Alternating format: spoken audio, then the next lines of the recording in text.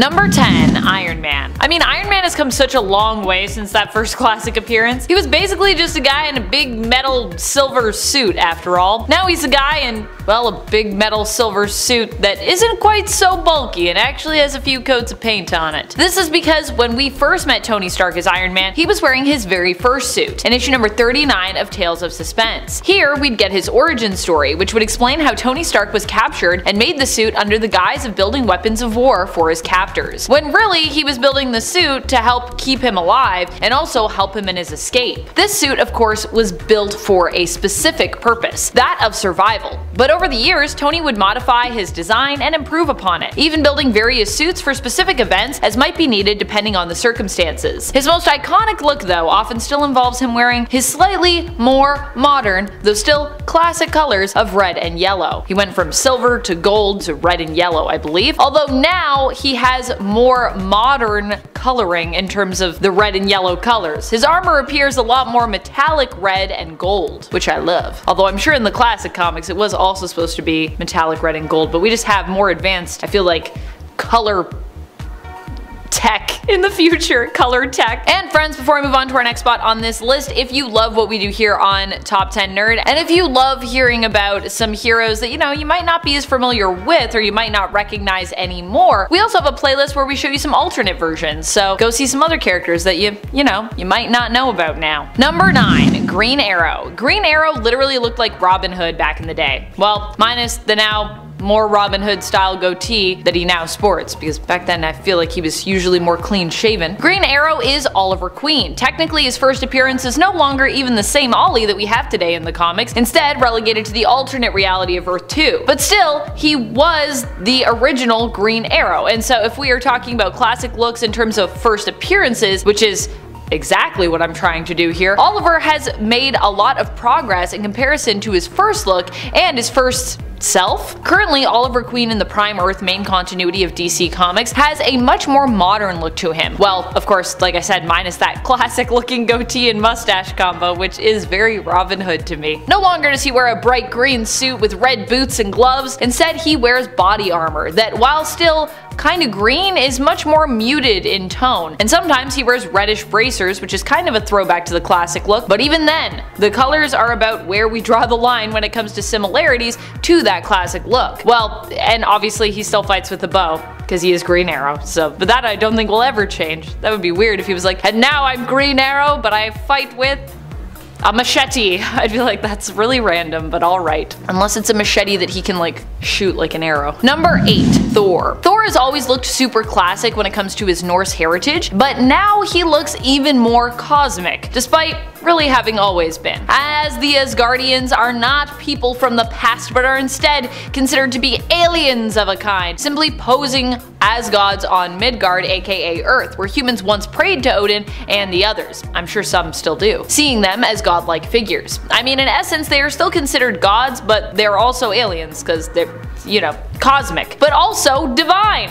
I would say that over the years, Thor's stories and overall appearance and costume have also greatly embraced his cosmic origins more and more. Thor also made his first appearance in Journey into Mystery issue number 83, where he also looked a mite smaller compared to his modern day self. I feel like that Thor is so like, the Thor we have now is like, oh, he's like super deezed. And especially if we consider the Thor and Hulk crossover event Banner of War, Thor also hulks out here himself and even shattered the Bifrost again after becoming infected by Bruce Banner, so there he might look totally different because you'd be like, what? Thor's the Hulk? What's happening? Number 7. Crimson Avenger. I mean, most people might not even recognize the Crimson Avenger just because they don't know him. He's quite a classic hero, appearing on what I believe was DC's second superhero team ever, the Seven Soldiers of Victory, which made their first appearance back in the early 1940s in Leading Comics issue number 1. Here, Crimson Avenger was Lee Walter Travis. He appeared here sporting a super form-fitting red outfit with a fin on top and yellow underwear over top, as well as yellow boots to match. This look would seemingly endure until Travis met his end in DC Comics Presents issue number 38. Here, the question of what happened to him would be answered, and we'd learn after being diagnosed with an incurable disease, Lee decided to don his costume one more time and sacrifice himself to save others. Now, while this might sound like his original costume because it did sort of come into play super early on, his original costume, however, actually hails from even further back than the 1940s. The Crimson Avenger actually made his first appearance in the late 1930s in Detective Comics issue number 20. Here he sported a suit underneath a red cape with a matching red wide-brimmed hat and wielding dual pistols. He died back in the 80s looking very different in comparison to his first appearance, and I guess now you really wouldn't recognize him at all because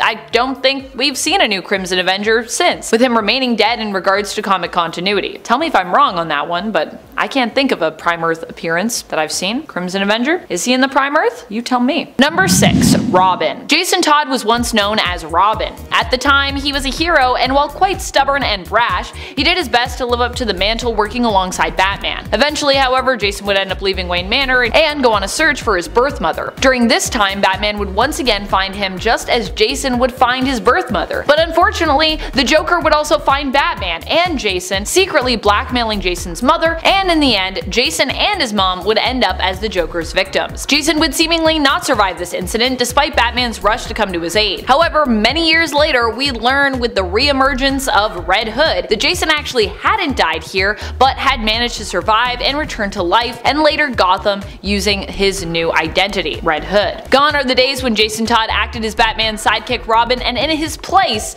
was Red Hood. At first a seeming villain, then an anti-hero who was unafraid to kill and fought with guns, and now currently a brutal vigilante who instead fights with a crowbar because symbolism. I actually really like Jason fighting with a crowbar, but I don't know, how do you guys feel about that? At number 5 is the Green Goblin, aka Norman Osborn. As if this villain wasn't enough of a contender for Spidey to deal with before, he actually takes on the Carnage symbiote, turning him into the Red Goblin, as mentioned before. This makes him nearly unstoppable, forcing the good guys to employ anti-venom on him in order to take him out for good. And even though he has since gone back to being the Green Goblin, the character takes another turn that makes him unrecognizable from his past self during the events of Kindred Rising. And by unrecognizable, I mean that he's now working with Spider-Man. When Sin Eater cleanses Norman of his sins, his allegiances change and he becomes a hero. At number 4 we have Dr. Doom. These days, Dr. Doom has taken on some pretty unstoppable powers that some would even describe as being godlike. Big fans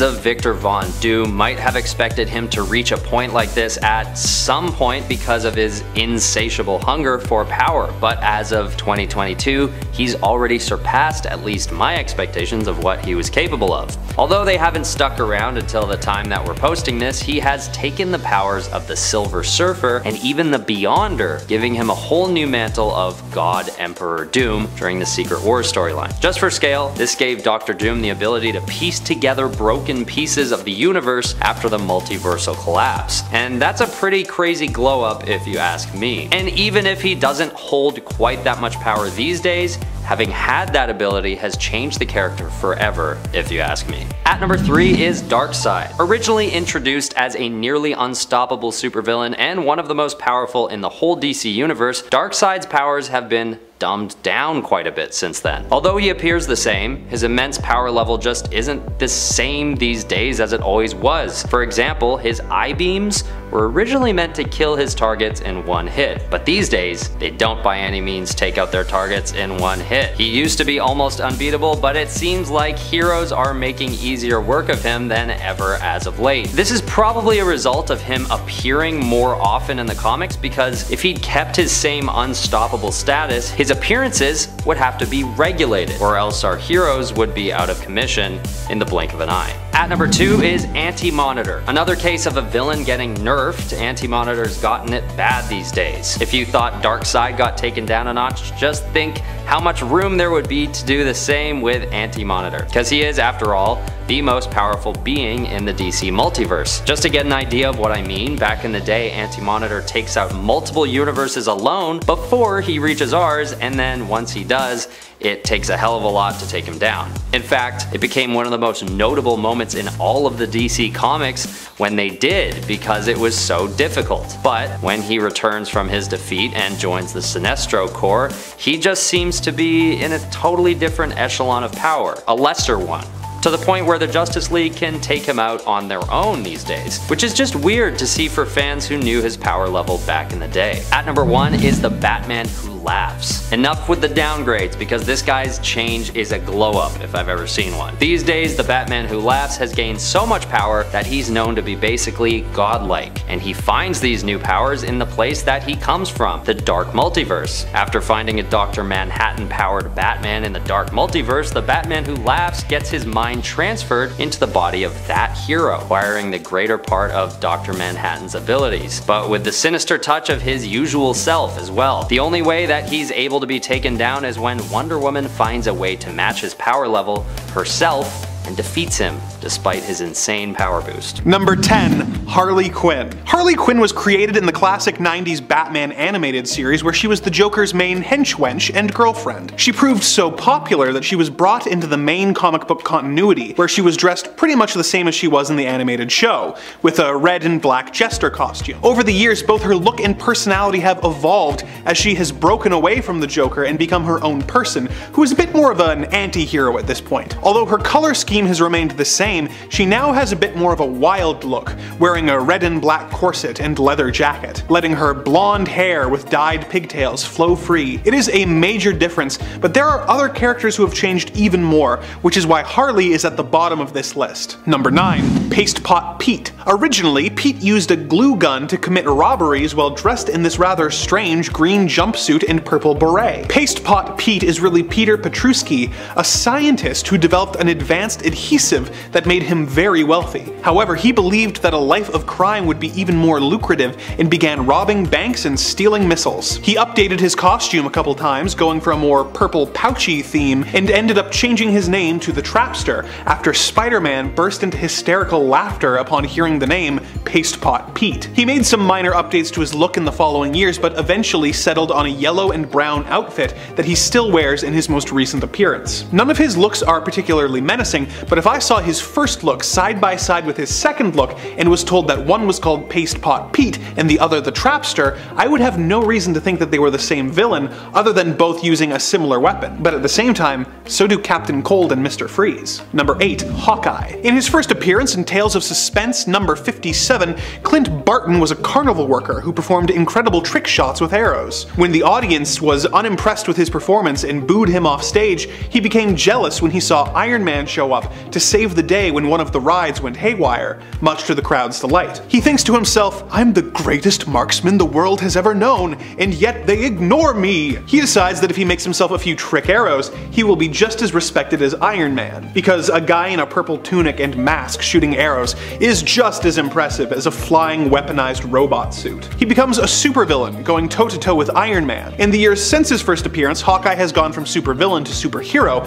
and has had multiple identities and costumes, but in his most recent appearances, he has traded his more flashy masked look for what is essentially just a black t-shirt with a purple arrow on it and some sunglasses. Without the context of the many years of stories between his first and most recent appearances, not only would you be confused as to his very different look, you'd also be surprised at how a supervillain is now one of the most frequent members of the Avengers. Number 7. The Riddler. Since his first appearance in Detective Comics number 140, the Riddler's gimmick has remained pretty much the same. He is hyper-intelligent and uses elaborate traps, puzzles, and of course riddles to prove that he is smarter than the Batman. His look has remained pretty consistent across media, with him wearing a green spandex bodysuit covered in question marks for much of his career. Other times, when he's feeling dapper, he wears a green suit and bowler hat. This has been his look in almost every comic, and when he was first adapted for live action in the 1960s television show, Frank Gorshin's costume felt ripped right from the pages of the comics,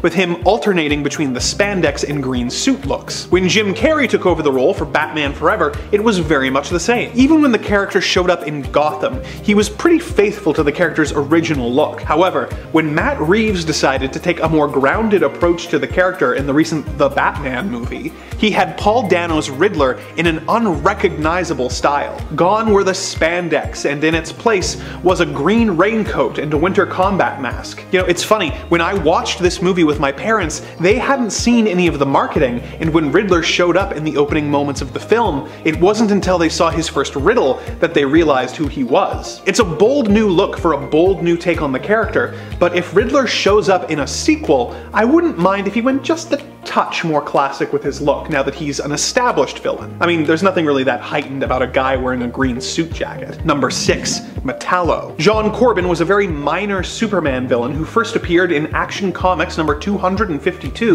in 1959. In this story, he was a regular man who was in a car accident before being transformed by a scientist into a robot covered with foam latex which looked like flesh. He was given a kryptonite-powered heart and he soon clashed with the Man of Steel. In his first appearance, he's just a guy with a pencil mustache wearing a suit, and there's nothing really notable about him. In fact, he dies in his first appearance. Once the New Earth continuity began, a revamped version of the character was introduced with probably his most iconic look. He was still a regular looking guy, but usually his skin would soon get torn off, and he would be seen as a menacing metal skeleton, not unlike the Terminator. In more recent appearances, he's in a more bulky mech suit with glowing green components. He is quite an underrated villain, but if you saw the current version or the skeleton version next to the original guy in a suit version, you'd have no reason to suspect all three were the same character. Number 5. Icarus. If we compare Icarus's first appearance to his latest appearance in the comics, you'll definitely see a pretty big transformation. If we're just going with that first appearance. Icarus makes his first appearance in issue number 1 of the Eternals, and while his golden locks may stay the same, his outfit has developed a lot more since what we see him in that first issue. We see him both disguised in civilian clothes and basically potentially wearing a little loincloth and booties, if he's the man flying across the panel that I'm thinking of. I'm pretty sure that's him. That guy also has golden locks and a similar look to Icarus, or at least the attire that he is wearing has a similar look. It's pretty limited though. Icarus in modern comics, whether we're talking about Kieran Gillen's latest and greatest Eternal series or the AXE Judgment Day event, wears a lot more clothes now. Although I will admit, on that first issue of Eternals, there is a little picture of him in his outfit, so sure, but I'm more talking about what happens in the issue. His civilian disguise, the sunglasses, the hat. More recently as well, his adaptation in the Marvel Cinematic Universe has him looking quite different additionally, where he was played by Richard Madden, showcasing him as a brunette instead of the more literal golden-locked golden boy. That iteration of the character also wore more blue and gold than his comic book counterpart, who lately is often draped in blue and red colors. That's more Icarus in the comics. I guess they had to get the gold in there somewhere, you know what I mean? Number 4. The Flash. The Flash is not even the same person as he was originally. He isn't even from the same Earth either. Initially, Jay Garrick was the Flash, appearing back in Flash Comics issue number 1. Later on, a new Flash would be introduced to us, and we learned that the original Flash, Jay Garrick, actually existed on another world, known as Earth 2. Barry Allen's Flash would first appear back in the 1950s in Showcase issue number 4, and would continue to be a recurring mainstay in the comics throughout his history, up until today, where Barry is still around even now, and for many people he's still the Flash. Today, however, the more prominent Flash, I would say, currently in comics, is Barry's nephew, Wally West. That's my Flash, but you know, I respect people that prefer Barry. Wally West as well is a completely different person and also happens to look totally different in terms of his outfit in comparison to the original Flash, Jay Garrick. All in all, the Flash has come a long way throughout the character's history, and while these are just the 3 main Flashes, the Flash family would also grow exponentially over time. So while they all might not be known as the Flash, there are also just tons of speedsters who are related to the Flashes running around. In fact, we should probably do a Flash family attempting to explain video, or a Speed Force attempting to explain video. That in and of itself, that concept, very interesting. Number 3. The Wasp. You might not recognize Janet Van Dyne anymore because I feel like, well, it's been a minute since we've actually seen her as a hero in the comics. Correct me if I am wrong, because I really want to be wrong on this, as you know, I haven't read everything, but I feel like Janet has been missing for quite a while in the comics, unless I'm wrong. Which is kind of surprising, considering she was originally one of the mainstays on the Avengers. I've seen her appear as a friend to Jen and She-Hulk in her civilian form when she lent Jen an apartment, and I know she was dating Iron Man kinda recently, but that's about all I can think of when it comes to Wasp. And I mean, she's not dating Iron Man now because he was with Hellcat, I think, last I checked. What is Iron Man's dating history? It's so strange. Fortunately, Jan is getting her own solo series. Well, she's gonna share it, but you know, the Wasp is getting their own solo series. Possibly the very first Wasp solo series ever as of 2023, which seems crazy to me. I hope I'm wrong on that one. This series will be shared with Nadia Van Dyne, who is also currently known as the Wasp in the comics. Janet first appeared in issue number 44 of Tales to Astonish alongside Ant-Man, and since then has had quite the evolution when it comes to her look, ditching the Ant-Man coordinated red for a bright yellow and black suit. Nadia also is technically a totally new character who took up the mantle, so totally different person. Despite her full name, she is the daughter of Hank Pym from his first marriage, who grew up imprisoned in Russia. After escaping and coming to America, she learned that her father was dead, but Janet still lived. Bonding with her stepmother, Nadia was inspired to take up her last name instead, which she did with Jan's blessing. Also becoming known as a hero, the Unstoppable Wasp, which also obviously Janet was like, yeah, you can be the Wasp, I'm cool with it. Number 2, Captain Britain, or more specifically, Betsy Braddock. Whether we're looking at things from the point of view as the hero mantle of Captain Britain, or looking at it from the character viewpoint of Betsy Braddock, either way, Betsy is looking pretty different now. For a good amount of time in the comics, Betsy was known for looking just like Quanon, because, well, she was kind of in Quanon's body, or they were kind of fused together at one point. Fortunately, she has now been restored to her own body, freeing Quanon and allowing Quanon to take up the Psylocke mantle. Betsy then went on to become the new Captain Britain in her brother Brian Braddock's place after he was ensorcelled by Morgan Le Fay, becoming her new Dark Knight. It was up to Betsy at that point to take Brian's amulet and become the new Captain Britain until Brian could be saved. Betsy has been shattered and managed to return and is still known as Captain Britain currently. Even though Brian also got free, but then Brian was like, you take it, I'm good, I'm gonna do other stuff. You don't have a lot going on right now, Betsy, so take a thing and then make it your own thing. I like it. Number 1, Captain Kate. Even Kitty Pryde's name has shifted somewhat. She's been known by a few different names in the comics: Shadowcat, Sprite, Kitty Pryde. Now, however, she prefers if you just call her Kate. Captain Kate is the Red Queen of the Hellfire Trading Company, and typically dresses in red as such. But not only that, she also typically dresses kind of piratey now. I personally love it. This is because Kate is now also the leader of the Marauders, who have reclaimed this one villainous name and are basically a pirate crew who sail the seas, bringing those mutants to Krakoa who want to be there, but who for one reason or another can't get there.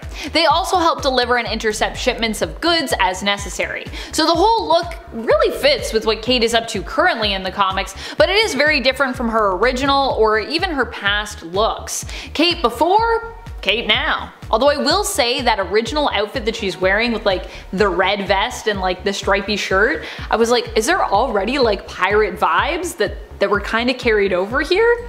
I don't know. Number 10, Super Skrull. Kl'rt might be recognizable when it comes to his character design, which admittedly has not changed that much over the years, but when it comes to his alignment, you might be somewhat surprised to learn where he is now, from where he started. Super Skrull Kl'rt made his first appearance in Fantastic Four issue 18. Once again, the Skrulls attempted to invade Earth and planned on defeating the FF, this time with their secret weapon, the Super Skrull, who seemed to possess all of the Fantastic Four's powers. Unfortunately, Mr. Fantastic and the team realized that these powers were likely not Super Skrull's own, and suspected in fact that they were delivered to him from the Skrull homeworld. They used a device to jam the signal that was giving Kl'rt his powers, defeating him. Currently in the comics, Kl'rt serves Emperor Hulkling, and was for a time one of his trusted advisors.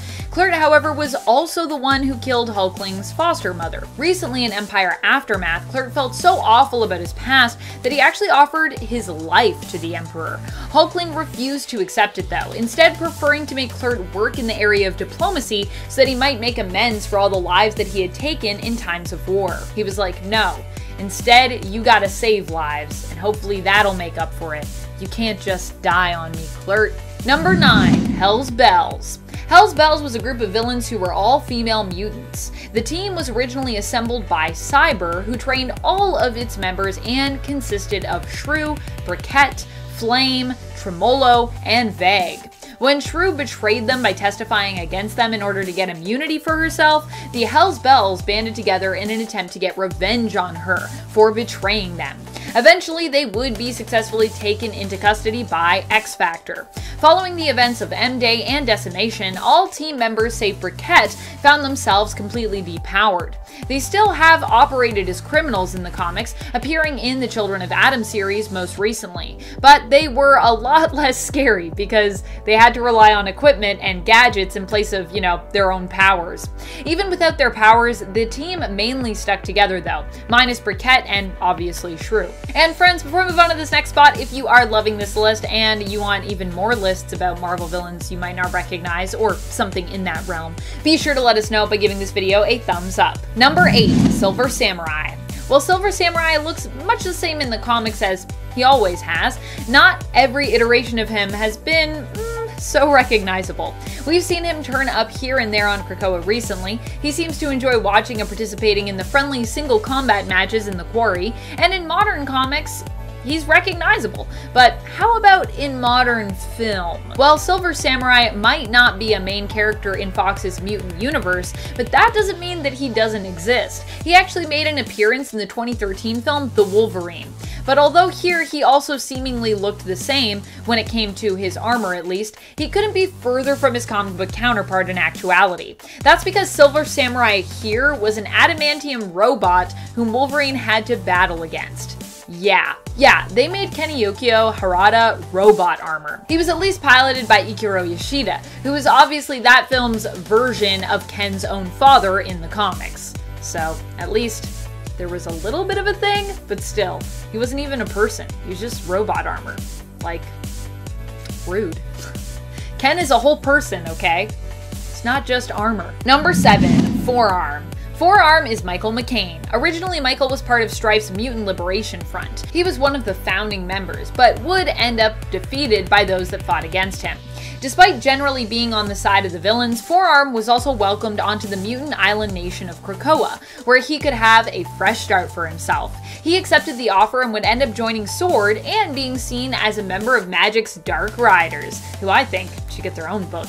However, on Krakoa, he looks a bit different from his initial appearance, where he decidedly was showing a lot more forearm and had much less shirt. Forearm's mutant power is that he has 4 arms. Get it? Get it? He has 4 arms. And now he wears shirts. Good for you, Forearm. Good for you. Although you can also not wear a shirt. You can not wear a shirt if you don't want to wear a shirt. Like, I'm not going to pressure anyone to wear shirts if they don't want to, or vice versa. I'm not going to pressure anyone to not wear a shirt if they're like, I like my shirt, let me keep my shirt. But I do like his new design as well. His new outfit is pretty cool. Number 6, Thanos. Thanos might look very similar to his initial appearance in the comics, and also looks quite similar on the big screen, but he's seen a pretty big change when it comes to what he's up to recently.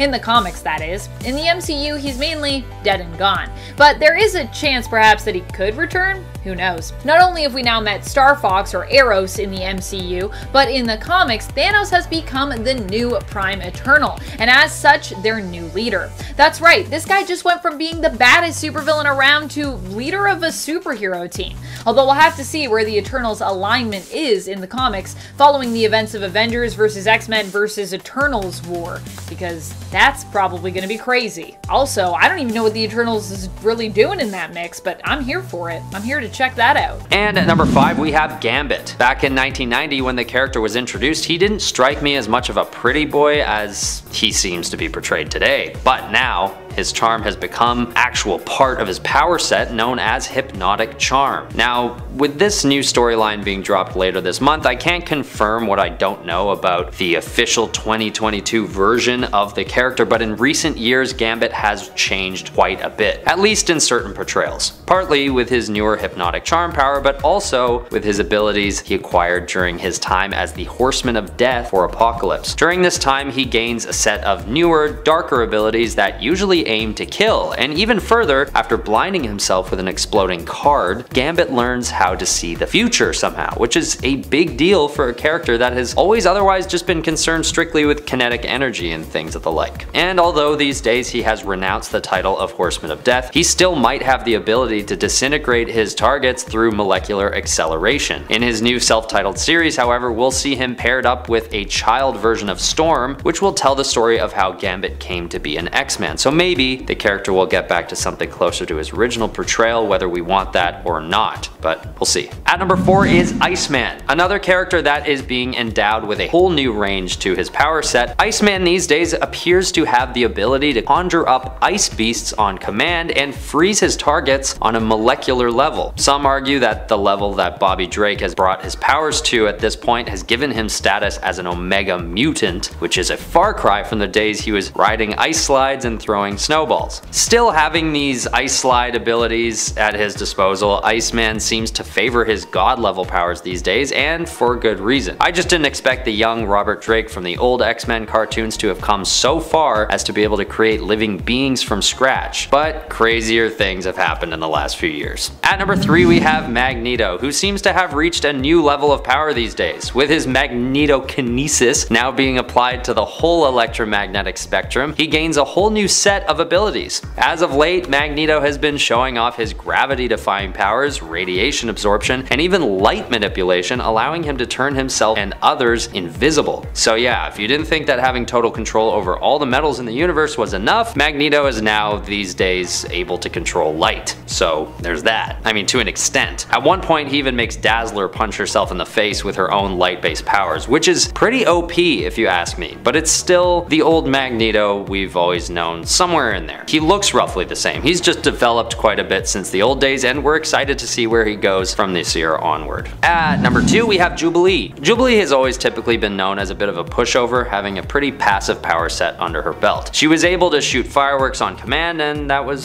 sort of it. She was always a fun person and was great at distracting enemies, but in terms of sheer power, she wasn't gonna land high on a list if she was ranked among her peers. But in the last couple of years, this character has undergone a total transformation, and what turns out to be known as lumikinetic explosive light blasting is a power that could be tapped more than just creating small bursts of fireworks on command. These days, Jubilee is able to create literal explosions, sometimes even considered to be nuclear level. Not only this, but over the last couple of years she has also spent a good stint as a vampire, which just makes the character even more different from what we've always been used to leading into 2022. At number 1 we have Batman from Dark Knights of Steel. In this new limited series that is being released as we speak, if you're watching this in 2022 when it was posted, Batman is being given a total medieval makeover. Along with other DC characters, Batman navigates a medieval landscape of dragons and ancient magic, donning not only a suit of armor but a sword as well, which really takes the concept of the Dark Knight to more of a literal degree than I think any of us were ever expecting. But honestly, it works for me. These days, Batman has become a character, and a franchise for that matter, that is being openly explored through various different lenses in the comics and in the movies. And people seem to be openly inviting more and more off-the-walls portrayals of the character, no matter how different they appear from the original. And in the Dark Knights of Steel, we're seeing yet another example of this, where Batman isn't even being set in the same time period anymore. But even though he may be somewhat unrecognizable from, let's say, the Tom King series, I feel like this has become something that fans of Batman have gotten used to over the years. At number 10 is Despero. Although Despero has always been totally jacked, he was originally known as more of a threat to the Justice League through mind manipulation. During the Silver Age, he would only typically use his telepathic powers before anything else, but these days, it's a different story. Although these changes did start to take place way back in the 80s, the character has come a long way since the days when he would sit on his throne and twiddle his fingers most of the time. Now, he seems to do a lot of the grunt work himself, even looking larger in size these days than ever before. And even outside of the comics, Despero's appearance in the Arrowverse offers a totally different look into the villain. He takes on a human form for much of the time, who is, well, let's just say he's not as big as Despero, nor does he have much musculature to him, no offense to that actor. Nor does he have a third eye or anything that a comic book fan would expect, and when he's in proper form, he just seems a lot less demonic and cunning, more like Hellboy's very serious detective older brother, or something like that. At number 9 we have Anton Arcane. The penultimate villain to Swamp Thing, Anton Arcane has always been a threat as one of the most prolific evil scientists in all of DC. But when Swamp Thing finally killed kills Anton during one of their many confrontations, back in 2016 I think, the villain goes to hell and basically becomes a demon. Having been a pretty tame foe for most of the Swamp Thing comics, Anton Arcane's physical changes have made him almost unrecognizable now that he's a demon. And what's worse is that he continues to bother Swamp Thing and his niece Abigail, but now with the added demonic powers in mind. So he's changed quite a bit, both in looks and power set. At number 8 we have Psycho Pirate. The way that this villain has changed since the Infinite Crisis event is unmatched. Although he looks relatively the same, he's gained such a power boost that he now works with the likes of Darkseid and Alexander Luthor. After surviving the crisis, he comes out on top, getting his hands on what's known as the Medusa Mask. And what this helps him do is basically summon beings from the old multiverse, which, as you can imagine, is a very powerful ability, especially directly following the event itself. And even though he's been killed by Black Adam during the events of Blackest Night, Psycho Pirate's corpse is brought back to life as a Black Lantern. And as you can imagine, this gives him a whole new look and increases his power level. He loses the Medusa Mask in this ghoulish form, but even without it, he appears totally different than how we're used to seeing him. At number 7 we have Doomsday. The primary change with Doomsday isn't something that's been gained, but something that's been lost. A very notable power of his actually, and that is his hyper adaptability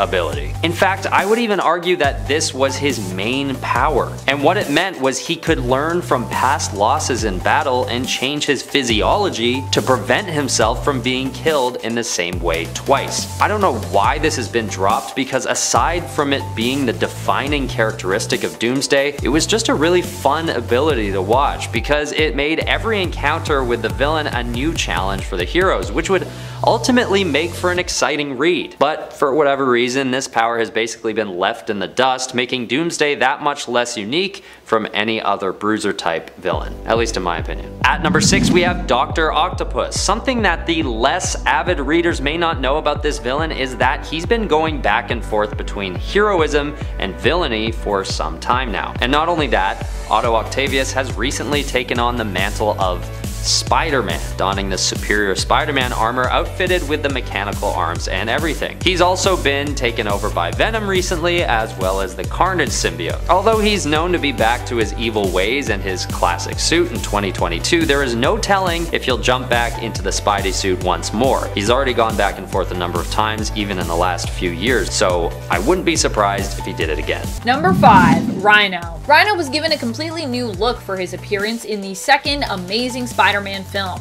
Honestly, Rhino is a hard villain to do in live action, I feel like, so I'm not surprised with the direction that they went with, but also what a weird direction to go in for that character, considering what they're actually supposed to be like in the comics. In the comics, Rhino is Alexei Sistovich, who is genetically altered and then bonded to a suit of armor that increases his strength and durability. Basically, he's given like a mechanical rhino skin, but like the skin. The armor was modeled after a rhinoceros, as they are known in nature for being relentless when it comes to their assault and extremely hard to defeat due to their tough hide. Rhino, however, has never been known for being very smart, which makes him fairly easy to defeat usually, which seems to be the same idea when it came to his cinematic counterpart. However, the whole design for this character was definitely different than the comic book counterpart, whose armor was much less neck-like or robotic and is more like just the tough hide of a rhino. Really, he kind of just looks like a guy in a rhino suit in the comics. Also, Alexei is just super jacked in the comics, and his cinematic counterpart didn't seem so jacked. He was just like a guy in a suit. Of course, Alexei does get a lot of his jackedness as well from his whole rhino thing, but he also, I think, was jacked still to begin with, I'm pretty sure. He's just more jacked. Number 4, Legion. Legion has a new look in X-Men Onslaught Revelation. This one-shot is kind of like the bookend for the Way of X limited series if you were checking that out, which I personally haven't read all of, but I will say the parts of it that I have read have been strictly excellent, so I would recommend Way of X to anyone that's interested. If you like the idea of pondering the why in life and beliefs, and you enjoy philosophical prose, this is really a great series for you. In Onslaught Revelation, Nightcrawler, Legion, Pixie, Body and Dust come together to try and defeat the resurrected Onslaught, who has been slowly returning with each resurrection, residing as pieces in the minds of all mutants. In order to help in the fight against Onslaught, Legion makes his mind a safe space for all mutants to come through, in essence also fully connecting with Krakoa and kind of becoming a sort of hive mind if necessary. As such, he gets a redesign, though he still gets to keep the wild shape of his hair that we've all come to recognize so well and that I've really come to love. Legion, moving forward after the defeat of Onslaught, will also keep this look as he becomes the newly created religion's church. That's right, Legion is the church. He's the building. In essence, people can come into his mind to worship, find community, and seek sanctuary. It's like a nice safe space for people to come and just like be and feel good. It's awesome. I love that Legion is the church. I just think that's great. Number 3, Donald Blake. Donald Blake ended up becoming a villain recently in the comics, which is a pretty big change for a guy who was once also the mighty hero Thor. Donald Blake used to be Thor's human form, but in reality was kind of his own person, or he kind of ended up becoming his own person. He was created by Odin to be a human host for Thor, but after Thor died at the hands of the Serpent, Blake became separated from Thor and became his own separate entity. Eventually, he would end up going to the Enchantress for help, only for her to use him to make her own villainous creature referred to as the Keep. Basically, she killed Donald Blake and then used his blood to make the Keep, and we haven't seen the Keep in a while, but I'm sure he's out there somewhere.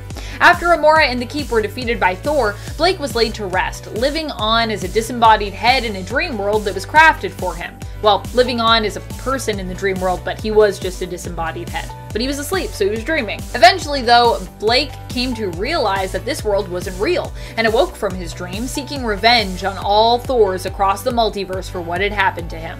And don't worry, he wasn't just a head then, he had a body then. He would end up being defeated by 616 Thor in the end, and then made into the God of Lies, as per Thor's brother Loki's suggestion. Thor was like, what do we do with this guy? We shouldn't kill this guy. He's Donald Blake. Loki's like, nah, let's make him the God of Lies. Seems to fit considering everything Donald Blake has been through. Penultimately, in at number 2, Roy Harper. When Roy Harper became a Black Lantern, I honestly felt like it was the biggest changing design for any character in the Black Lantern Corps, especially since it happened recently in Infinite Frontier, and he's alive. Following the events of Death Metal, a number of heroes and villains were brought back to life in the Infinite Frontier era. Among them included Jade and Arsenal, with the latter returning with all new powers. After being tracked down by the multiversal bounty hunter Extract, who was previously Green Arrow's powerless sidekick, punched them with a giant black energy blast, revealing that he'd taken on the powers of a Black Lantern. However, Black Lanterns are usually reanimated from the dead by their ring, while Harper is very much alive. While trying to sort all this out, Roy tries talking to the ring to get some answers, which ends up revealing that his daughter Leanne is still alive. Unfortunately, when he asks the ring to show him where she is, instead ends up saying where Darkseid is, and he's transformed into a monster and changes, his symbol changes to like an Omega symbol like Darkseid, and then he flies off. And finally, in at number 1, Swamp Thing. The new Infinite Frontier version of Swamp Thing is certainly something else, and it's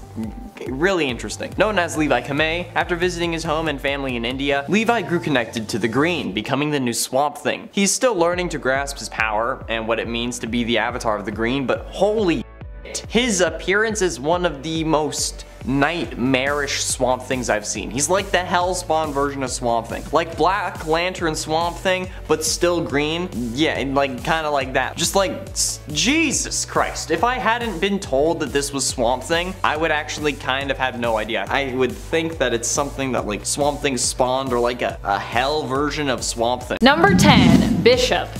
As some of you pointed out in the comments on the part 1 of this list, a lot of 90s characters, especially 90s X-Men, have completely different looks in the modern day when compared with their 90s appearances. Lucas Bishop is definitely one such character. Although he still has his M tattoo over his eye and a few details in his costume that pay homage to his original look, Bishop has definitely seen some changes, some of which might be so great that fans may not at first recognize him.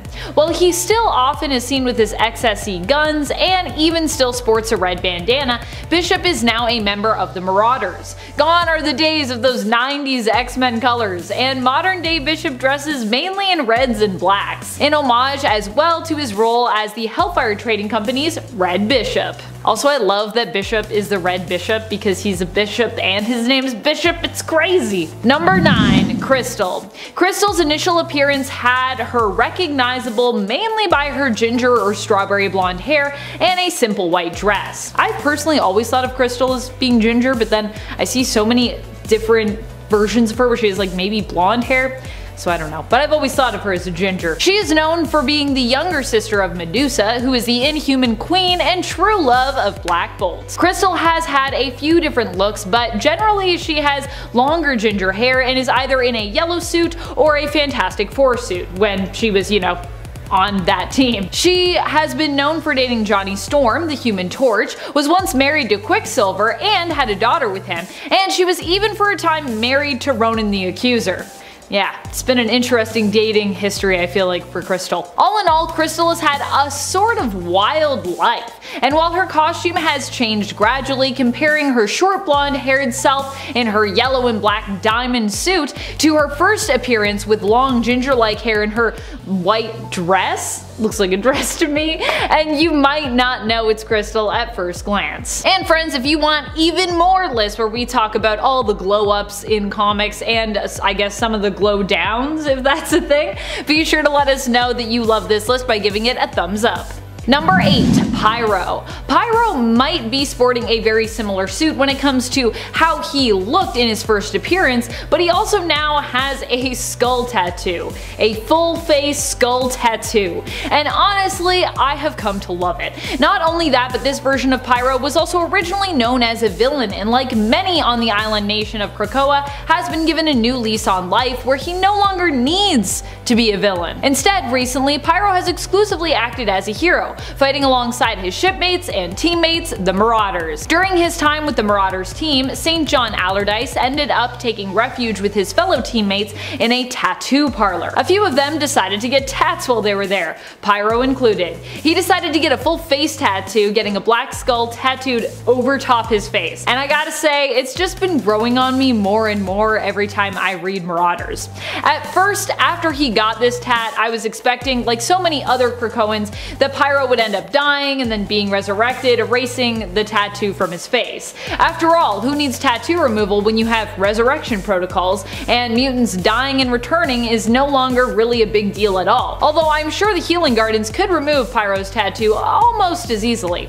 Still, he hasn't gotten it removed or died and been brought back without it yet, so while you might wonder who that is with the skull face tattoo, it seems that it's becoming part of Pyro's modern day look quite seamlessly. So maybe in 10 years from now we'll be like, oh yeah, it's Pyro because the skull face tattoo. Maybe he'll still have it. Number 7. Flash Thompson, or as he's currently known, Agent Anti-Venom. Still, it's pretty wild to think that Flash Thompson, aka Eugene Thompson, started out as Peter Parker's bully back in the day. Flash has come a long way from being an antagonist to a friend of Peter's to a full-on war hero and later superhero. He's battled alcoholism, became an amputee, and even traveled into space where he fought alongside the Guardians of the Galaxy. If you only knew Flash from his first appearance, or vice versa, you only knew him from modern day comics, you'd probably be shocked to see just how different the character is, how far he has come, and how much he has grown and evolved. He even became such a popular character among fans that he got to join the Resurrection Club, being returned to life recently after dying during the fight against Red Goblin. And at 6, Wally West. Wally's lightning color has shifted based on various circumstances before. After escaping the Speed Force, his energy shifted from yellow to white due to his connection to the Speed Force growing stronger. And Wally's lightning later evolved to an indigo blue cosmic energy, and this was most notable when he united with the Mobius chair, learning his children were inhabitants of a new dark multiverse Earth created by his own fears of losing them, an Earth that Tempest Fugonaut was now tasking him with destroying. Wally spent one last day with his kids, spending a nice dinner with them and giving them one last kiss before deciding to make his move, knowing what needed to be done. So he forced Tempest to promise him to get his kids to the Earth once he acted, leading Wally to sit on the Mobius chair and obtain its knowledge and power. The new godlike Wally just watched stuff and then just kind of destroyed everything.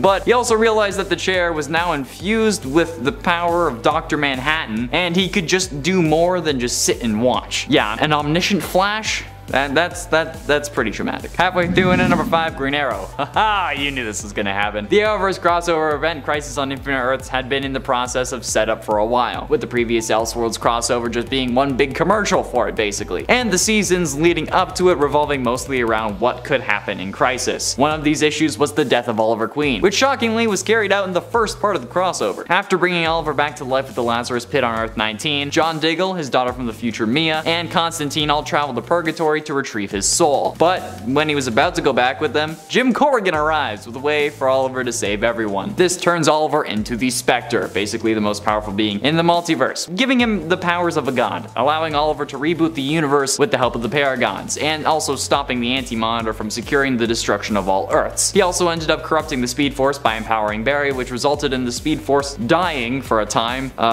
which is a whole other can of worms I won't discuss. But needless to say, you wouldn't recognize this version of Green Arrow, especially since he's dead and you can't really see him. In at 4, Black Lightning. In Dark Knights of Steel, Superman finds his way to a medieval Earth where familiar DC favorites are recast in the Middle Ages. Batman is a young prince and John Constantine is an oracle. But perhaps the most unique transformation is that of Black Lightning, who now is a king, pursuing a mysterious agenda against Superman and his family. The character has not been regularly seen in the comics for some time, but returns in Dark Knights of Steel, which has got to be my personal favorite Earth so far, because medieval, Cheese King, you get it. This time, Supes' parents actually made it to Earth along with him, and in the Kingdom of Storms, Kal-El's birth has triggered horrifying visions in a young John Constantine. As Constantine lays writhing on the ground, his mind is overwhelmed and he's dictating his visions to the royal scribe. The king arrives and readers see that it's Black Lightning. He's concerned over Constantine's visions and tells the scribe to write down everything the boy says. As Constantine comes out of his trance, he tells Black Lightning that the end is near. This is a pretty damn badass version of Black Lightning, similar to Black Panther in a way, since now Jefferson is rightfully a king.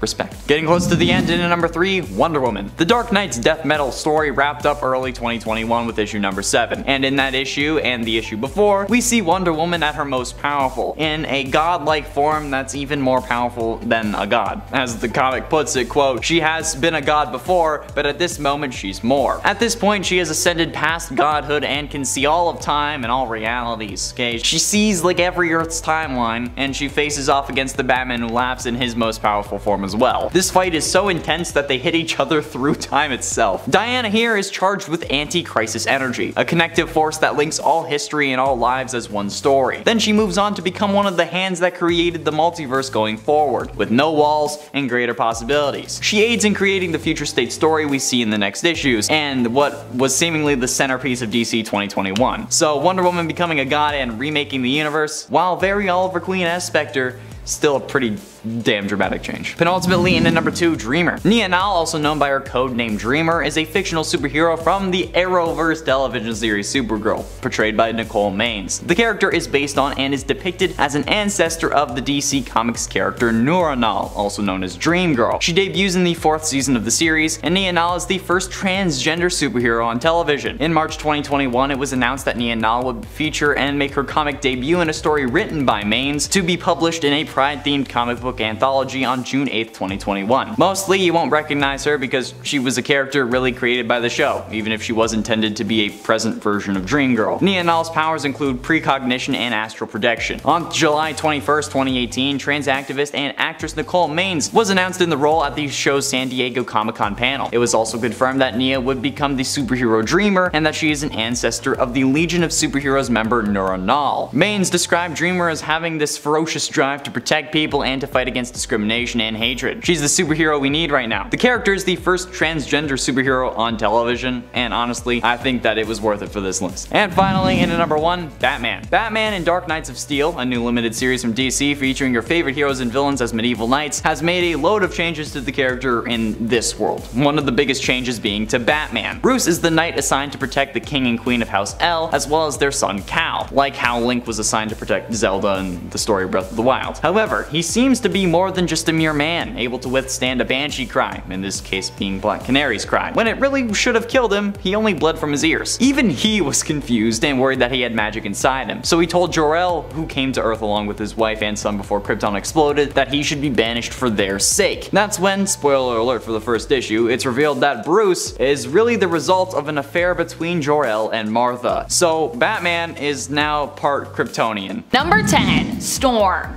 Storm has had many different looks throughout the years, and depending on which era of Storm you are most familiar with, you might not recognize her right away when it comes to her appearances in modern day comics. When I think of Storm, one of the most iconic looks I think of is her very different 80s punk rocker look, where she's sporting a bright white mohawk. For me, this look is still one of the first ones that I think of even today. Even if you go back to her first appearance, she looks pretty different in comparison even to the 80s look. The cool thing about the modern day Storm look is that it seems to sort of incorporate all of these looks that have come before while also being quite unique. It's an homage to the past while not discounting the very real possibility of a grander future. That's actually what I like when it comes to a lot of the X-Men's updated looks. It's all about acknowledging the past while also using said past to fuel and motivate the future. Storm's initial appearance, her 80s look, and of course the now. Number 9. Venom. You wouldn't recognize Venom today compared to his 90s appearance either. For one, Venom initially appeared as a villain and therefore not only looked different but also acted quite differently. And now if we're talking about hosts that we associate with Venom,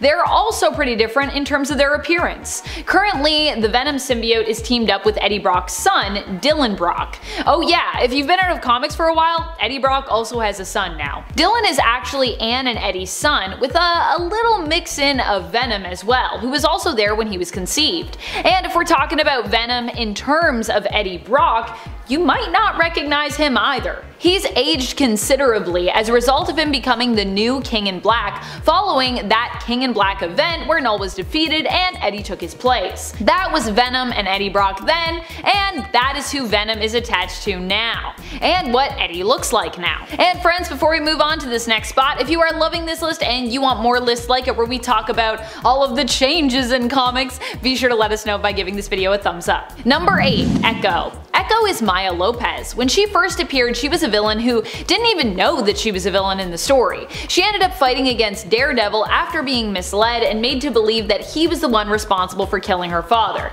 She wasn't really a villain though, she was just like a misguided person. Echo's really, I think, always been a hero deep down. When we first see her, she wears bandages on her arms, possibly an allusion to her one-woman dance show, which is actually based on her life, which was all about how she felt like an Echo. Also, yes, there are many things that Echo is skilled at because her power is like Taskmaster's. She can acquire a physical skill simply by watching it, so she's not just an amazing fighter and martial artist, but she's also a great dancer too. Echo currently in the comics has shown up in the Avengers. She is now the new Phoenix in the comics, having won the opportunity and burden of being bonded with the Phoenix Force during the Phoenix tournament. In fact, Maya in the tournament didn't actually win, but instead was chosen because she had lost the most. The Phoenix Force was looking for a fallen champion apparently, not a big time winner. Echo as the Phoenix looks quite different than her initial appearance, no? I think it's like the Phoenix Flames for me. She still has those bandages though, and she's still got her face paint with her hand. Number 7. Iceman. When Iceman originally came on the scene, he had a very different look. If we go back to his first appearance in X-Men issue number 1, he was actually more like a snowman than an Iceman. Iceman in his early days wasn't quite as frozen solid and was more like an anthropomorphic but faceless snowman in battle. He didn't wear a trademark X-Men uniform, but he did put on his little black booties, which were kind of like, I guess, X-Men trademark uniform booties, because they're black and yellow, and there was a lot of black and yellow coloring with those original uniforms. This meant that Iceman was always the one who had to help Angel get dressed, as Warren had to deal with his wings, both unbinding them and then of course fitting them through his uniform holes, I imagine.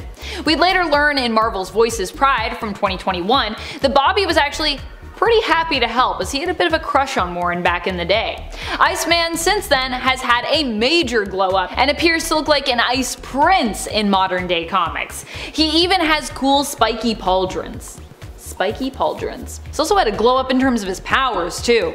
Woo! Number 6. Cable. In recent years, Cable has had a completely new look considering that his old version died and was replaced with his younger version. Of course, his older version has since returned, but there was a good amount of time there in the comics when you might have been confused as to just who exactly you were reading about. Is Kid Cable meant to be Nathan's son, you might have thought, or is he some like de-aged version of Nathan Summers? Well, the latter is the correct assumption if you made it. Young Cable actually hunted his older self down, in essence completing his time loop.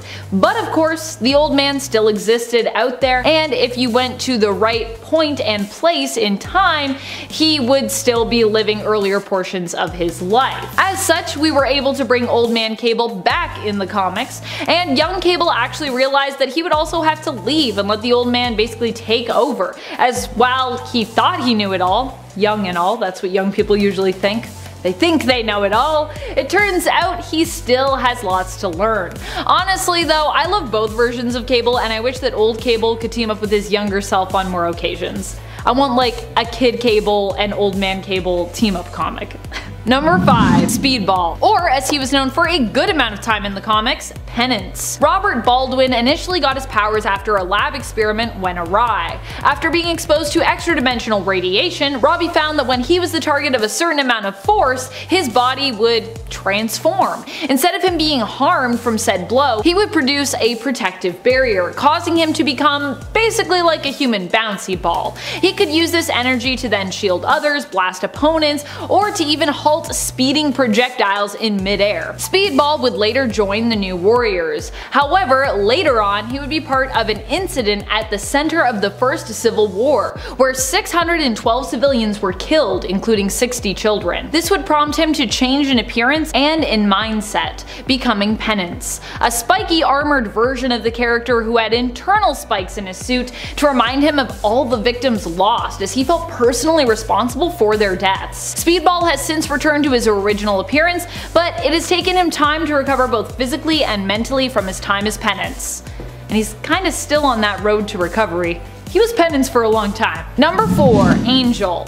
Angel is another mutant superhero who has gone through a ton of different looks in life. Most notably was his shift from having organic wings to techno-organic wings after he lost his organic wings when he became one of Apocalypse's horsemen. The crazy thing is that while Angel seems to appear as mostly his original version, there are times where you might be confused with him as to who is who, as he seems to kind of alternate right now in modern comics between his original form and his techno-organic form, Archangel. As far as I can tell, this hasn't been fully explained yet in the comics, though it has been acknowledged that this happens in a similar manner to his X-Corp partner, Monet. That is, when he gets more emotional or gets more angry, his techno-organic form seems to come out. This was alluded to at the end of issue 2 of X-Corp, their Hellfire Gala issue. And if there have been more explanations on this and I missed them, please feel free to tell me what issues I should in-depth read, because yeah, I feel like there's little details, but we haven't gotten like a full, here's how it is, let me break it down for you. Number 3. Nick Fury. While Nick Fury does look very different in modern day comics in comparison to classic comics, it is important to note that technically these are 2 different characters. Well, technically these are kind of like 3 different characters. Or 4 different characters. There's a lot of characters. The version of Nick Fury we saw in the MCU was actually inspired by the version of the character from the Ultimate Universe, who, fun fact, was also inspired in terms of appearances by Samuel L. Jackson, the very man who would end up playing him. In fact, a lot of the MCU characterization and even stories are inspired by the Ultimate Universe, the alternate reality of 1610, and the stories that went on there. The original Nick Fury of Earth 616 was actually a white man, but he would inevitably be replaced by a 1610 inspired alternate Fury after the original Nick Fury of 616 ended up kind of being transformed into a Watcher. The 1610 version of Fury and Samuel L. Jackson's take on the character would then be adapted for Earth 616, the main comic book continuity, and that's how we would get Nick Fury Jr., who is the son of the original Nick Fury from the comics and looks a lot like Jackson's 1610 inspired version from the MCU. See what I mean? There's lots of Nick Furies. People are like, Nick Fury changed, and I'm like, Nick Fury didn't change, there's just a lot of characters that came together. Number 2, Beast. Beast is one character that has gone through a massive amount of change since we first met Hank McCoy, the lovable vocabularian, scientist, and the X-Men's most bouncy team member, Beast. Back then, Hank was just a relatively large man with enormous feet and enormous hands, but his mutation continued to progress long after that first appearance, changing when he ended up forced to take a serum that he had created based around the hormone that causes mutation. As such, he mutated even farther, which became permanent after he didn't take the antidote quickly enough to thereafter revert the effects. This meant that Hank was now permanently even more muscular, agile, and now completely covered head to toe in gray fur. From there, his fur would become more blue, and over the years his appearance has become borderline lion-like or even kind of cat-like at times. Number 1, Star-Lord. Considering how much Peter Quill has changed with each era of comics, it could be hard for fans to recognize him in modern day. Once again, his appearance and power levels have changed so much. In his initial appearance compared to his modern look, he's basically unrecognizable. And if we go even farther back to the Peter Jason Quill of the 1970s, the Star-Lord of Earth 791 now, he is completely different. It should be noted though that shortly after the main continuity version was introduced in Thanos issue number 8, which came out in 2004, he was shortly after pretty radically changed when he appeared a few years later in Annihilation Conquest from 2007 to 2008, which is pretty much the version of Quill roughly that we have today. Although even then, he's still changed quite a bit. Quill more recently in the comics returned from Marinus, an extra-dimensional world where he lived unaging with his friends, partners, and his lovers, Mors and Aradia, for hundreds of years. He came back even more powerful than before he had left, and ended up joining forces once more with the Guardians of the Galaxy to defend the cosmos against the return of the Dark Olympian. Number 10, Deadpool. Deadpool has gone through phases where he was fully cured of his power set and even pretty once more in the comics, like back during Daniel Way's Deadpool run, looking completely normal but without his healing factor. But the most startling shift when it comes to Deadpool's appearance has to be between his on-screen adaptations.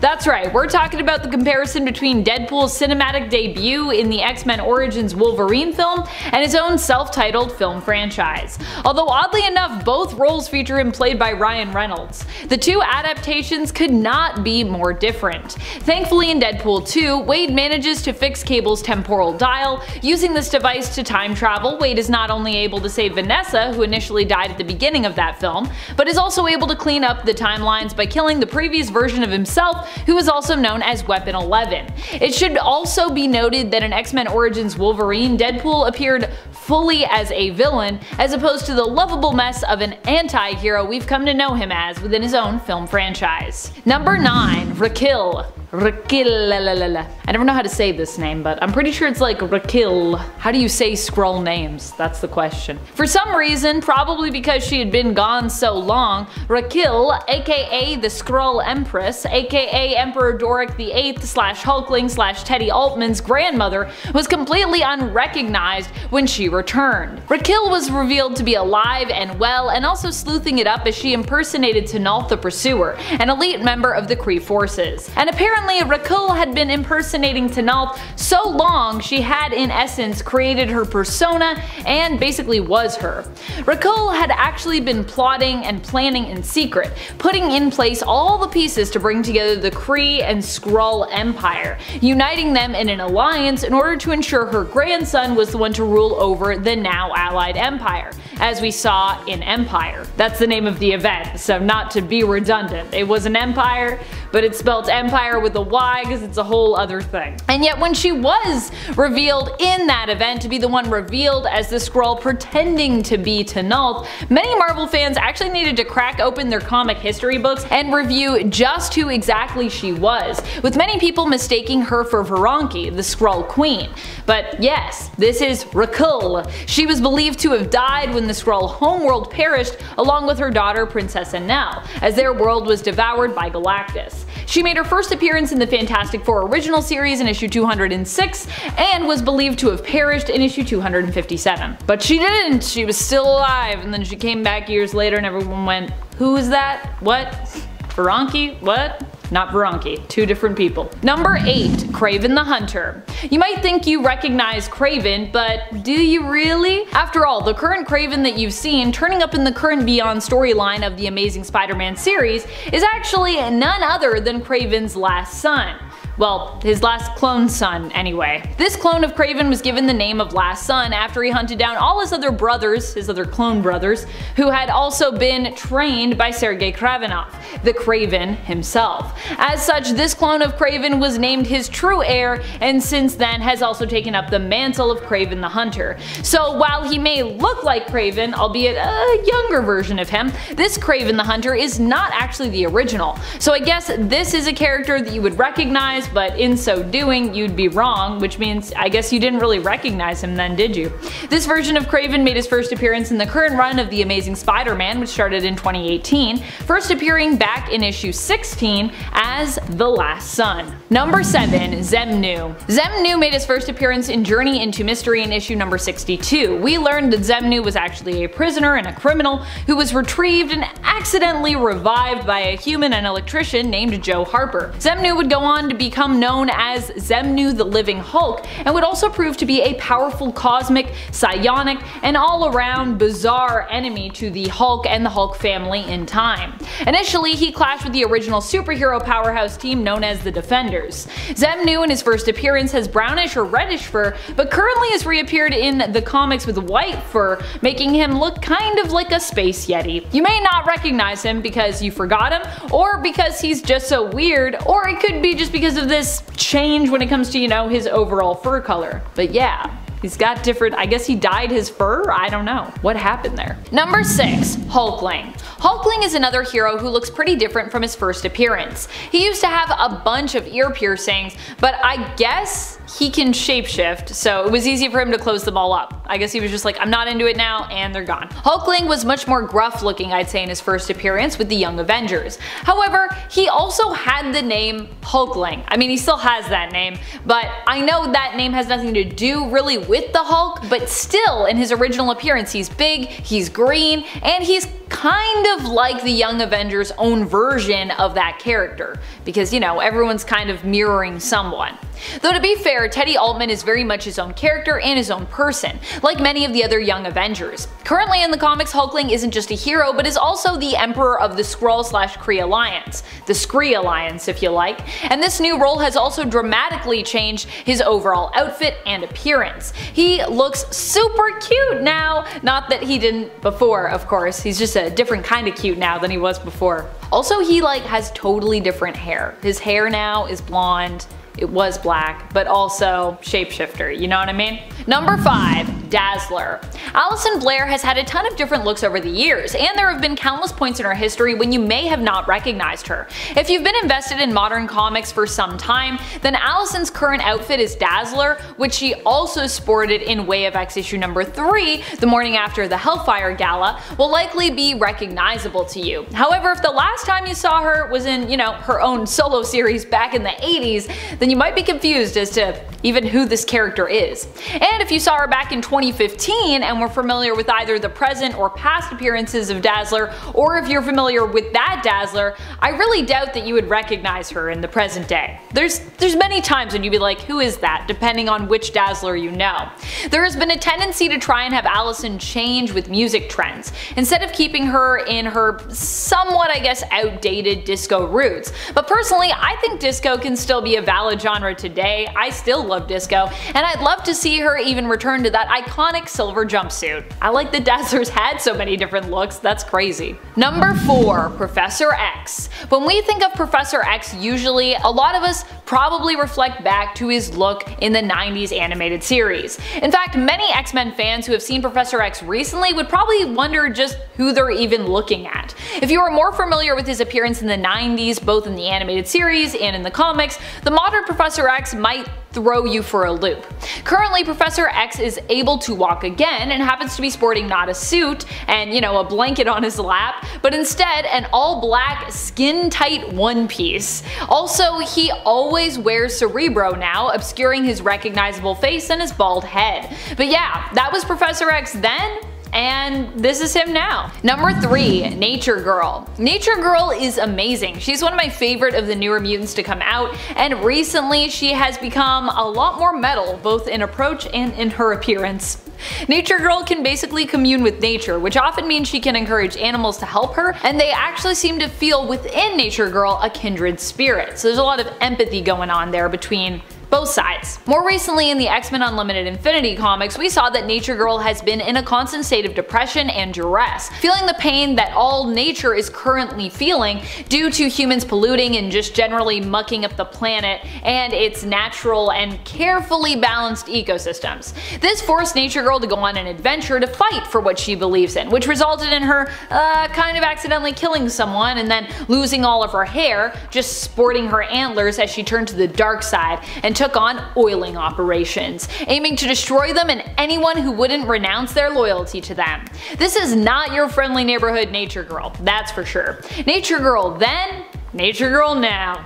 I love her new dark look though. I love both versions of Nature Girl. I think Nature Girl is awesome. Number 2, Green Lantern. Green Lantern, like the Flash, isn't even really the same person anymore if we are comparing modern day to classic. In fact, unlike the Flash in the main continuity event, Green Lantern has more than one modern counterpart. Who was the original Green Lantern? Well, that would be Alan Scott. Alan Scott made his first appearance in All American Comics issue number 16, where he looked very different from our modern day Green Lanterns, and at the same time even kind of was a completely different Green Lantern in terms of, you know, where his powers came from and kind of how they worked, at least until later on when his powers origin was somewhat retconned. The modern day Green Lantern I'm sure most would think of is Hal Jordan, but there has also been Guy Gardner, John Stewart, Kyle Rayner, Jessica Cruz, and more recently Joe Moline, one of my favorite Green Lanterns, and that's just some of the mainstays of the Green Lanterns who hailed from Earth. There are a lot more as well. We've really expanded on Green Lanterns. So now when you say Green Lantern, I feel like instead of people being like, oh yeah, Alan Scott, or oh yeah, Hal Jordan even, people are like, which one we talking about? Number 1, Miss Marvel. Miss Marvel was originally introduced to us in the comics as Carol Danvers in the late 60s. Carol herself worked with the US military as a member of the Air Force before becoming a security officer for NASA. It was there that she would meet her super heroic mentor and at one point her love interest, Mar-Vell. Eventually Carol would get powers of her own in the 70s, debut as a superhero herself known as Miss Marvel. Based on that first appearance of the heroic character, we've come a long way in terms of her appearance and even who she is as a person. Carol isn't even Miss Marvel anymore, having gone on to take up the much passed around mantle of Captain Marvel in honor of the late Mar-Vell himself. Although as I said, it wouldn't just be Carol and Mar-Vell that would use the name Captain Marvel. With Miss Marvel available though, Carol ended up giving her blessing for Kamala Khan, Carol's #1 fan, to use the mantle as she started on her own heroic journey. In the comics, Kamala is known as an Inhuman with the power to basically modify her form and shapeshift to an extent. So we're all familiar with Trapster, right? Peter Petruski, the incredibly intelligent chemist who fights with pretty much a high-powered glue gun as well as other adhesives. Well, there's a mysterious woman taking on his moniker. Not much is known about this new Trapster, but she's actually the third person to take on this name. Cool thing about her is that she ditched the E in Trapster because who needs the E? It's 2022. It just looks cooler. This version of Trapster first appeared rudely interrupting a fight between Spider-Man and Vulture, and she robbed the winged villain of money he had just stolen. This may have seemed like a good thing, but she didn't give the money back. She's now a member of the all-female crime syndicate, the Sinister Syndicate, having been recruited by Beetle. Number 9, Sin Eater. Sin Eater is Stanley Carter. While his costume may have remained somewhat the same, actually pretty much the same, his appearance more recently in the comics drastically changed after he was resurrected by Kindred, who were actually revealed to be the twins. The twins being Sarah and Gabriel Stacy, who in turn were revealed to be clones created from the genetic materials of Gwen Stacy and Norman Osborn. So not their naturally born offspring. Yay. Then Sin Eater died, then was resurrected again. The second time Stanley was brought back after he'd taken his own life, he appeared in a zombie-like state, making him almost unrecognizable from his usual appearance, barring the fact that his costume has remained pretty much the same since his first appearance. Although after rising from the grave the second time, his costume is pretty tattered, so I really think some people might have been like, who dis? So, as we stated before, there is a new channel we have out now called Most Amazing Top 10 Anime, so if you're into that sort of thing, give us a follow and subscribe. We're putting out videos every day. This next master of the hunt is the ruthless son of Sergei Kravenov, simply known as Kraven the Hunter, the last son of Kraven. Sergei Kravenov, the original Kraven, wanted to carry on his legacy, so instead of having more children, because that would just take too long, plus he already has a daughter, he decided to create a whole lot of clones of himself, 87 to be exact, and attempted to train them in the ways of the hunt. Well, this current Kraven got his title by murdering all his brothers, which, hey, if you want to prove you're the apex predator, killing 87 clones of Kraven the Hunter is a great way to start your career, isn't it? He also saved the skulls and brought them before his proud dad. The son made his dad even more proud when he strangled his father to death while he was disguised as Spider-Man, thereby breaking his curse of immortality. The son has now taken on his father's moniker, Kraven the Hunter, as well as his actual name. Good job, buddy. Number 7. Kane Parker. Kane Parker was initially a clone of Spider-Man who, yes, was considered to be, kinda evil. Chiefly because Kane didn't have any qualms with killing people, leaving them with his mark of Kane, which typically was used to kinda like burn the face of his victims. And also because he had long hair and was more moody than Spider-Man, which is a feat because Spider-Man's a pretty moody dude. In reality, the mark of Kane was actually just Kane using his spider climbing like little hooks on his hand, as we saw showcased visually in the Sam Raimi Spider-Man trilogy, to burn his victims' faces. Kane was also seen as evil because he was mentally unstable, having been a defective clone who was rapidly deteriorating, which basically affected his mind. However, Kane is now known as Scarlet Spider and has a completely different look and attitude when compared to his original appearance and presentation in the comics. While still being, you know, somewhat edgy because he's still Kane, he's definitely still more of a hero now in the comics than he ever was before. The original Super Adaptoid, created by Advanced Idea Mechanics, or AIM, was originally a villain facing off against Captain America, Iron Man, and of course the Avengers, also going up against the X-Men. It was able to mimic and visually copy anything it wanted, giving it a hero's abilities and powers. But in Amazing Spider-Man 900, however, Spidey faces off against a different version of this shape-shifting entity known as the Sinister Six Adaptoid. This version of the character sports a brand new look, most prominently featuring Doc Ock's tentacles, but there are other visual elements in the character's design as well. The Sinister Six Adaptoid is an amalgamation of sorts of, you guessed it, the Sinister Six, having the abilities of Doc Ock, Vulture, Kraven, Mysterio, Sandman, and Electro. The Sinister Six had been captured by the Living Brain, and their powers and sentience combined to form the villain. So if you thought these guys were strong on their own, imagine going up against all of them at once. Spider-Man actually needed help the real Sinister Six in order to take this abomination down. Go figure. Also, I love when villains like team up with the hero just to like, because they both hate the same person. It's just fun.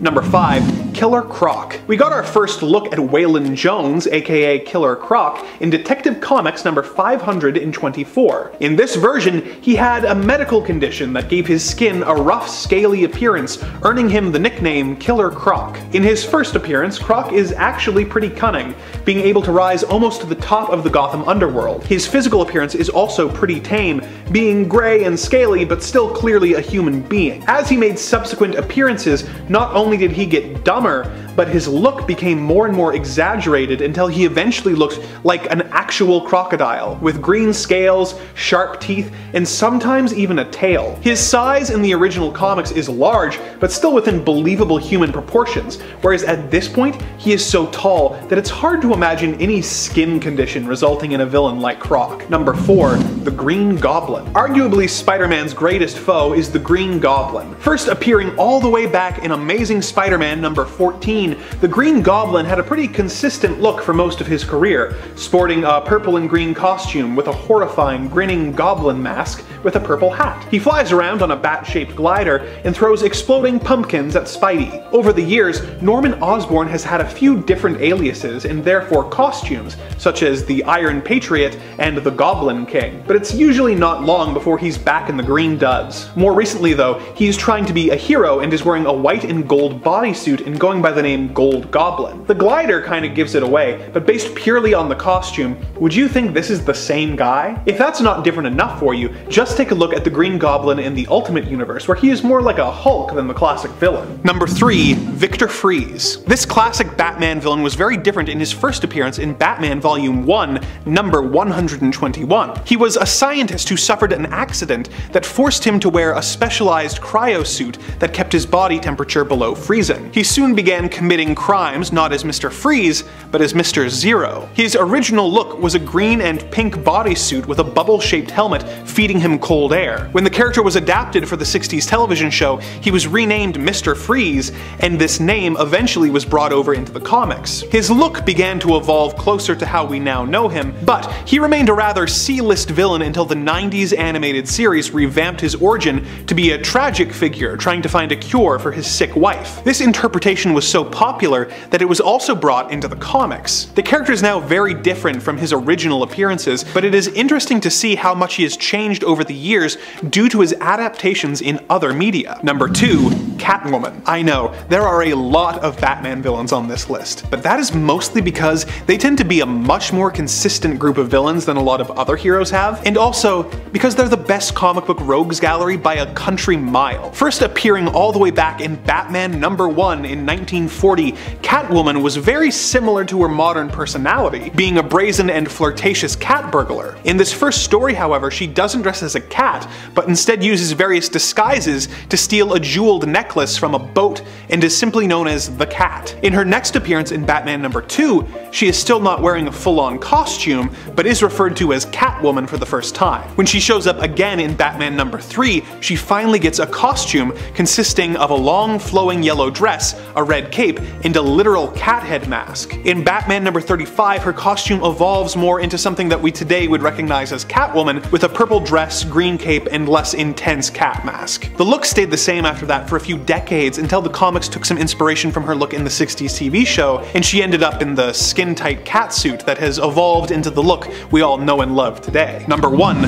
Thunderbolt Ross. For most of his history, since Thaddeus Thunderbolt Ross first appeared in Incredible Hulk number 1, he has remained pretty much the same. He's an angry mustachioed general obsessed with capturing or killing the Hulk. He stayed this way for decades, being a constant antagonist in the Hulk stories, but the status quo changed in 2008 when he joined the group of villains known as the Intelligentsia, who helped transform Ross into the Red Hulk. Since then, Red Hulk has been both villain and hero, but if you saw the original Ross next to the Red Hulk, you would have no reason to suspect that they are one and the same. At number 10, we have Dreamer, or Dream Girl, who doesn't quite resemble the way she used to appear in the original comics. That's because in the CW series Supergirl, Neuronal is now Nia-Nal, and aside from her costume making a decent change, the character is actually quite different as well. Most notably, Dreamer is known to be the first transgender superhero to appear on TV, played by Nicole Maines, who is herself a transgender activist. But that's not all. The character is also quite a bit younger, and I mean, her hair isn't even blonde anymore, which I think is fair to note. She doesn't look quite the same. But either way, from the name change to the costume change to even an entire color palette shift, Dream Girl, now Dreamer, has metamorphosized into someone completely different. At number 9, we have Elongated Man. Not the most widely popular superhero to begin with, Elongated Man takes a rough turn in the Arrowverse when his costume is entirely reimagined in The Flash in one of the worst ways possible. Although he's sort of played off as a joke character in both the comics and the Flash series, it's still sad to see such an unimaginative portrayal of any hero, really. Although Ralph Dibny is mostly out of costume, he becomes known to be the worst dressed within the narrative of the show as well, throwing more oil on the fire of Elongated Man's memeability. But even aside from the costume, the character just appears much less boisterous than he typically does, with a younger disposition and somehow a down-to-earth vibe, even though he's Elongated Man. At least in the way that he appears serious while he's in costume, a total departure from the goofy, exaggerated image associated with Elongated Man in the comics. At number 8, we have Swamp Thing. This newer version of the character from Infinite Frontier is just insane. With the new host Levi Kamei, Swamp Thing takes a whole new turn in how he's presented. Well, not entirely. To be fair, Swamp Thing has always kind of been this big, nasty green monster, but something about this modern depiction of how the green takes over Levi's body turns what used to look like a big green human beast into a massive green spaghetti monster, it looks like. An extremely terrifying spaghetti monster, to be exact. Although the character doesn't appear for long in the short-lived series, this is the most recent update we have on the Swamp Thing, and he's surely taken on a different vibe than he used to. At number 7 is Connor Kent. Con-El is one of the many people to take on the mantle of Superboy, and it seems like his look has changed more than your average hero. He's also known to be a clone of another more real son of Superman, which I suppose leads him to run into some identity issues, which could be part of it. But he most often appears to look like this high school bad boy with the spiked leather jacket look, but he's also got the black and red supersuit, and at times has also presented a lot like the classic Superman with the blue, red, and yellow costume as well. But that's kind of my point. It's hard to know whether you're looking at Con-El or John Kent, or even another Superboy from an alternate dimension, because he doesn't seem to have decided on one look, and he's pretty hard to recognize, especially these days as his time goes by. At number 6 we have Wonder Woman. Now, a couple newer comics make this hero a bit different than what we're used to. During a one-shot in 2020 called Future State, the Wonder Woman mantle is taken on by Yara Flor, who takes the place of Princess Diana while she's away for a time. Sporting a totally new costume with a handful of different weapons, this iteration of the hero just gives us a totally new look at who Wonder Woman could be. More recently, near the end of 2021, a younger iteration of Yara Flor appears in the Infinite Frontier series as Wonder Girl, offering the new status quo of what the DC universe might look like moving forward. But aside from the Wonder Woman mantle being taken on by a new character, there is another series that leads right up until the end of 2021 called Wonder Woman Black and Gold, in which multiple different art styles are employed to give us a totally new aesthetic to the Wonder Woman story itself. Although there is a continuation of the traditional Wonder Woman storyline running into 2022, there are also some alternatives to the character that have been released right up until this year that give us a whole new look into how the character could be portrayed. Number 5. Electro. The main Electro we've known for years is Maxwell Dillon, but there is a new Electro on the scene. This new Electro is Francine Fry. She was once the accomplice and love interest of Max, who died as a result of her love for him, and her obsession with villains and kinda her lust for them. While Max's powers were less in his control, Francine threw caution to the wind and decided to kiss him. Their kiss would result in her being electrified to death. However, she'd later be revived by Ben Reilly, operating as villain the Jackal, as part of a plot to help control Electro into basically doing his bidding. Turns out the DNA Reilly used to resurrect Francine in clone form was actually a mix of Maxwell's and her own as a result of that kiss, allowing her to harness and absorb electricity, chiefly the power of the suit that a depowered Max had at the time been given. Kissing Max once more, Francine absorbed the suit's powers, accidentally killing him in the process and becoming the new Electro. Max has since been resurrected, so now even more confusing, we have two Electros technically running around. Up next, we're taking a look at Richard Fisk, now known as the Rose. The son of Wilson Fisk, aka the Kingpin, Richard would boast about how rich and powerful his father was, thinking he was just a highly successful businessman. Now, even if that was the case, like, come on, don't go around boasting about your parents' accomplishments. Live your own life. Well, that's exactly what Richard decided to do. Upon discovering his father was actually the kingpin of crime, Richard faked his own death and took on the moniker of the Schemer, attempting to take down his father's empire. The two would eventually reconcile after Richard felt bad about putting his dad into a coma. Fair enough. But this brings us to Richard's next moniker, the Rose. He now sported a purple mask and kept a rose in his front pocket and worked under his father, but secretly wanted to dismantle the Kingpin's organization from within. After killing a policeman in a shootout, however, Rose just realized he was a bad dude and allied himself with his father again, but then changed his mind and wanted to take over Kingpin's organization again. Just kill your dad or don't, man. It's a decision we all have to make at some point in our lives. Number 3. Grey Goblin. Gabriel Stacy has been known by a few different names throughout the years, and has also had his backstory somewhat altered. Initially, we knew Gabe Stacy as Grey Goblin, and later as American Son in Age of Heroes. Originally, he was introduced to us as the son of Norman Osborn and Gwen Stacy, who basically had a secret love affair which resulted in the birth of two twin babies, Sarah and Gabriel. However, when Gabriel and Sarah were revealed to be the mysterious demonic villain returning from hell known as Kindred, Kindred, we learn that they were actually never really the natural born children of Norman and Gwen, thank goodness, but instead were clones that Harry Osborn had made, using their genetic material to get back at his father, tormenting him and making him think the two were really his children, when actually they weren't. It was all Harry's plot. Ha ha ha. Not only did Gabriel have a completely different look as Kindred, but he also got a completely different backstory that explained away all the weirdness of his and Sarah's original origins. Which, I mean, thank you for that, because wow, that was bad. It was not good. I don't want Norman to sleep with Gwen. I'm not here for that. This next baseball player turned villain is known as Frederick Myers, aka Boomerang, and he's gone through several changes, having worked under criminal organizations like the Sinister Syndicate, as an assassin, going up against a number of heroes, and of course Spider-Man. So how did this boomerang wielding baddie change? Well, he ended up aiding Black Widow, Maria Hill, and the Champions in their fight against Hydra, and cut a deal to get a full pardon for all his past crimes. That's pretty sweet. He later became Peter Parker's roommate in an attempt to get closer to Spider-Man as he was attempting to find the pieces of the Lifetime tablet.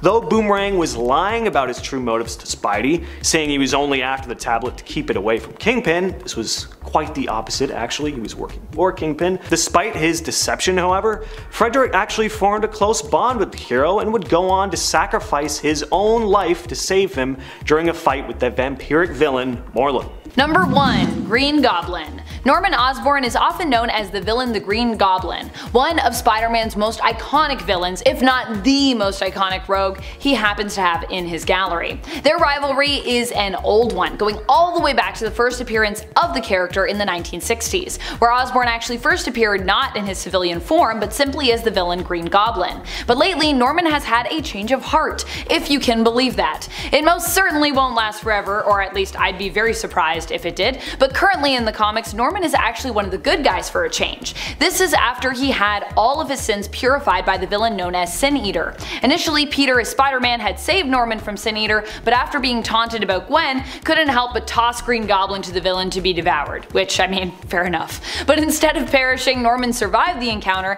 no longer driven by madness, guilt, or rage. Having been purified, he was seemingly given a new lease on life, and currently remains one of the few villains purified by Sin Eater to stay that way.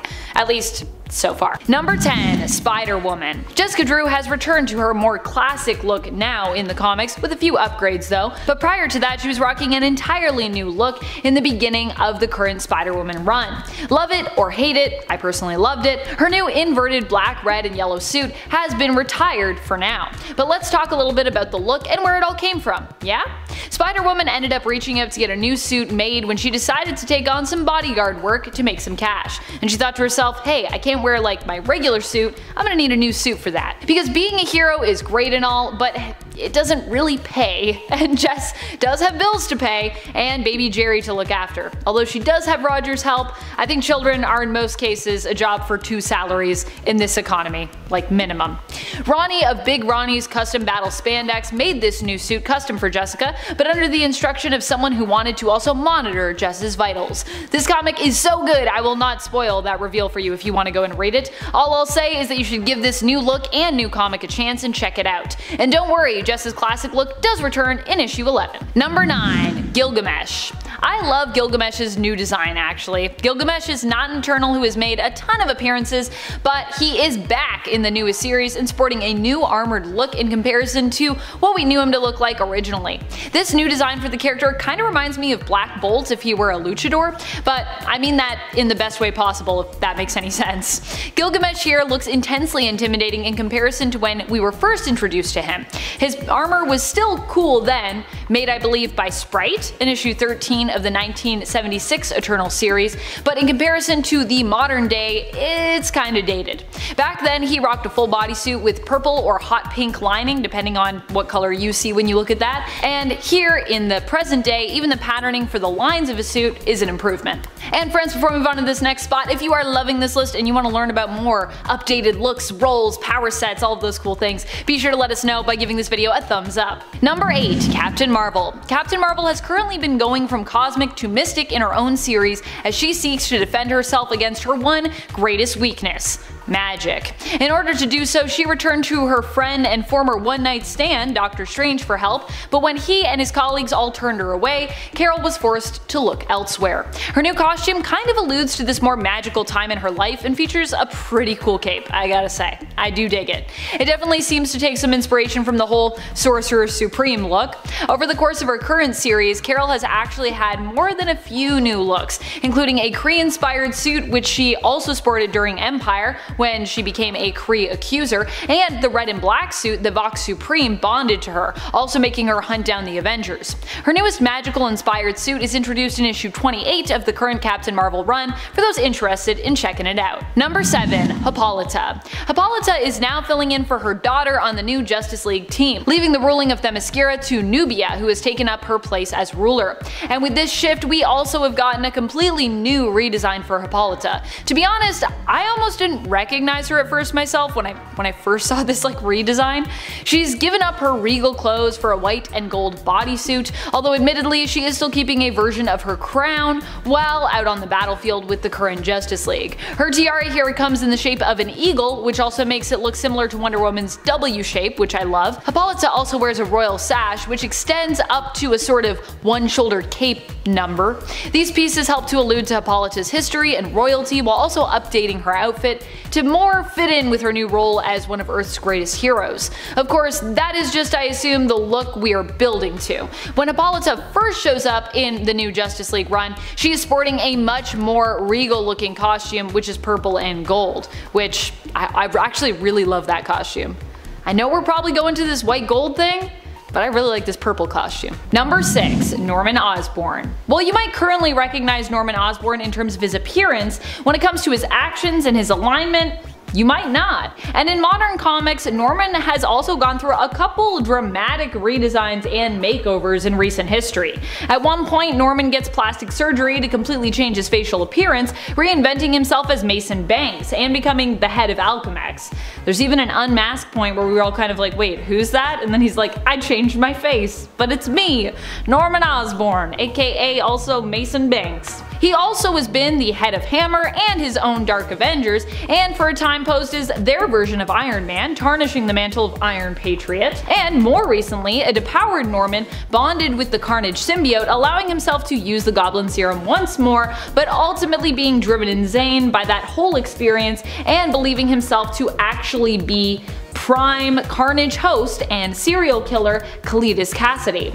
Now sane again, however, and seemingly purified by the Sin Eater, currently in the comics, Norman is on a path of redemption, having gained a new lease on life and being cured of his usual villainous intentions.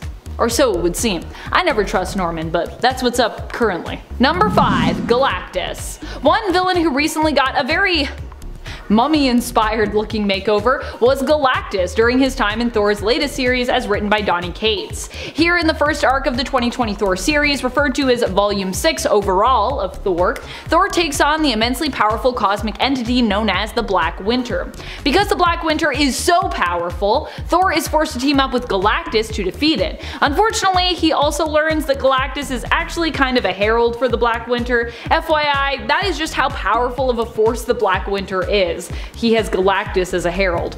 After devouring 5 planets to bolster his own power, Galactus has this power stripped from him by Thor upon this revelation. Thor leaves Galactus drained of the power cosmic, wrinkled, and de-armored, even taking Galactus's helmet as a trophy, using it as the entrance to his throne room. So while you might have recognized him previously, Galactus then got super upgraded and now is very mummified and also very dead. Oof. Number 4. Onslaught. Onslaught initially was a villain with a mysterious background. Despite the fact the powerful villain looked a ton like Magneto and seemed to pack a psionic powerhouse of abilities that echoed an evil Professor X, the character's true identity as really both of those mutants wouldn't be confirmed till after his initial appearance. When Onslaught appeared again, it was in a similar vein, and while the symbol of Onslaught might be similar, this time around when it came to the character's identity, they were even less recognizable, as it was explained that Basically, all the mutants of Krakoa were, in a way, Onslaught, and that Onslaught was able to exist through their constant resurrections. So while you might recognize the look of Onslaught when they returned, their true identity was even more of a mystery than the first time around. And their final form that we saw during X-Men The Onslaught Revelation was pretty wild as well, getting a bit of an update to match even the current character designs of what an amalgamated Charles and Eric would look like currently. I like that that version of Onslaught has like the black suit now, the tight black suit that Charles wears. It's a look. Number 3, One Below All. I think one of the biggest revelations of modern comics was learning that even a being as good as the One Above All, who is basically considered to be like Marvel God, has a dark side.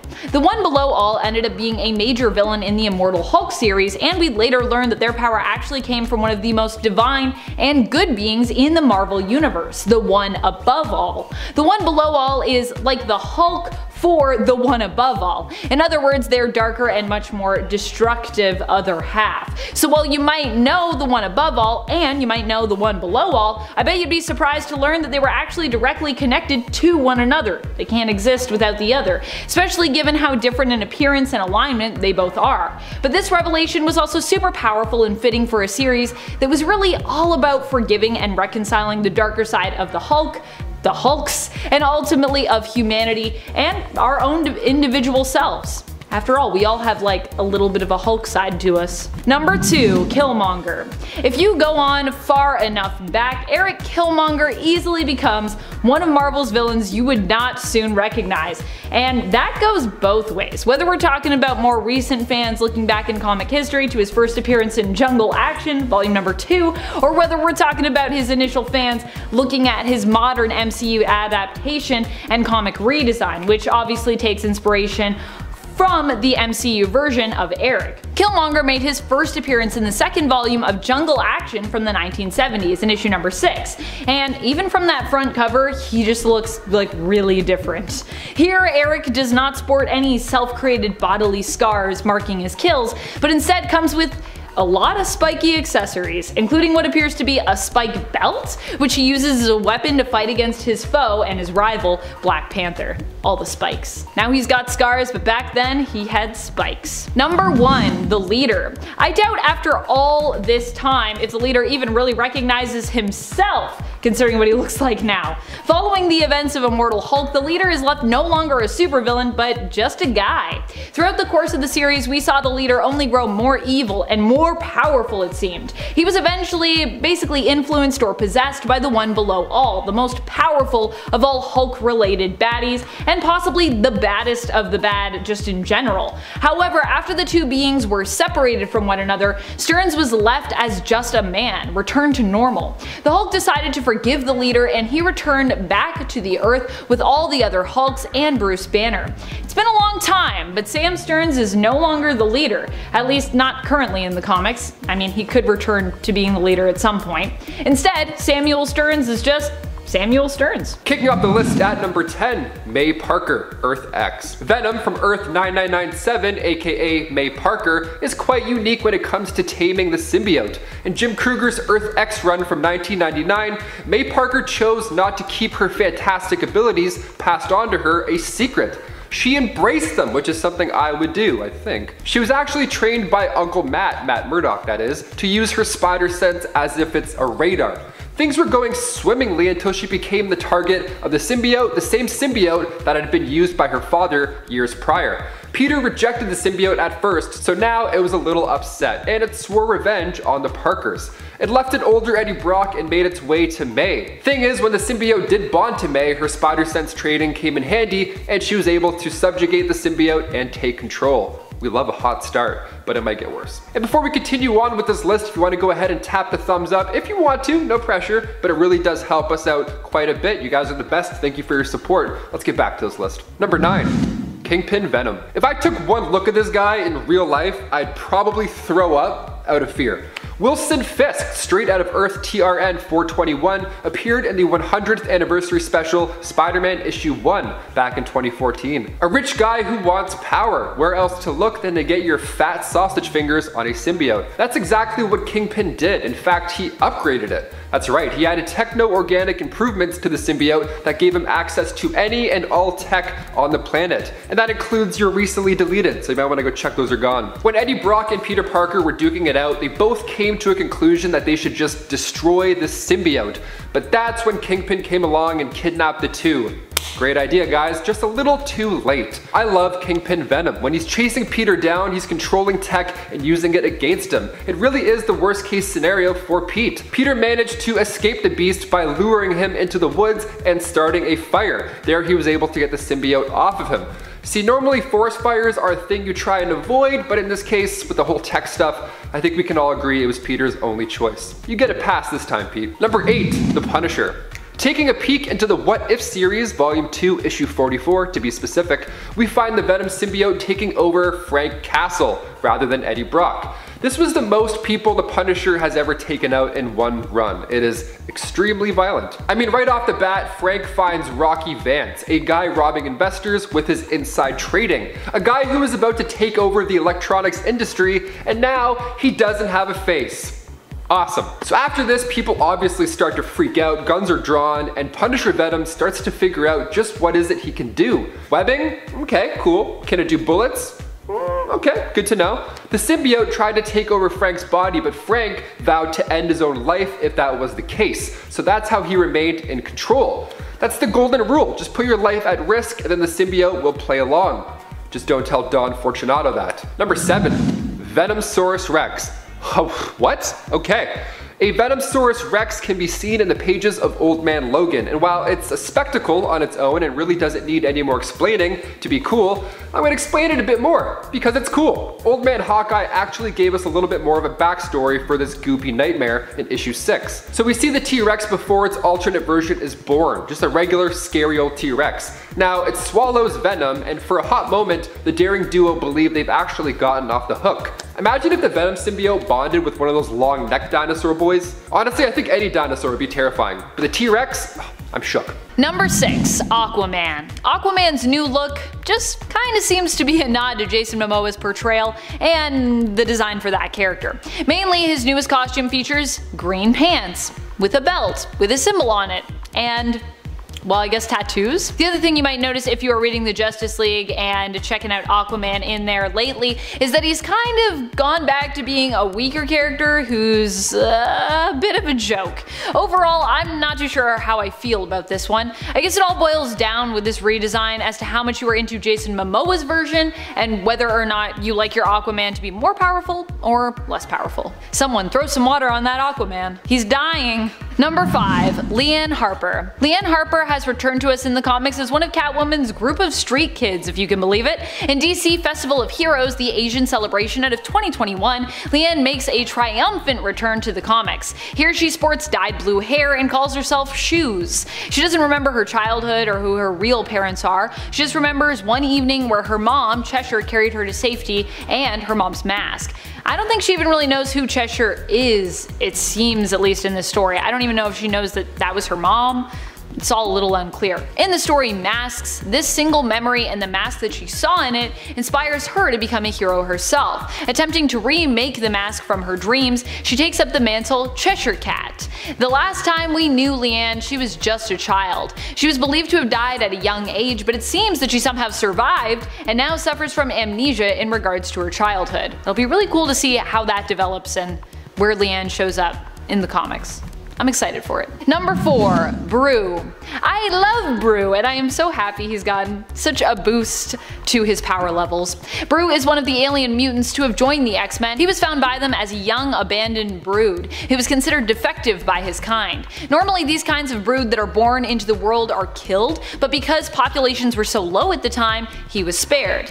What was wrong with Brew in the brood's eyes? What makes him a mutant? He's capable of kindness and compassion. Brew's mutant power as a brood is basically friendship, which admittedly on paper sounds kinda lame, even though I personally love it. But after a run-in with the Brood, who were chasing down their king egg, Brew ended up becoming their new ruler and king when he ate said egg. Meaning that now, yes, he is in charge of all of the Brood in the cosmos, which is pretty impressive. So you might recognize him in terms of his overall look, but you might not recognize him in his new role as king when you see him in the comics. But get ready to, because that's happening. That happened. It's great. To read about when this development took place, check out issue 9 of the 2019 X-Men run.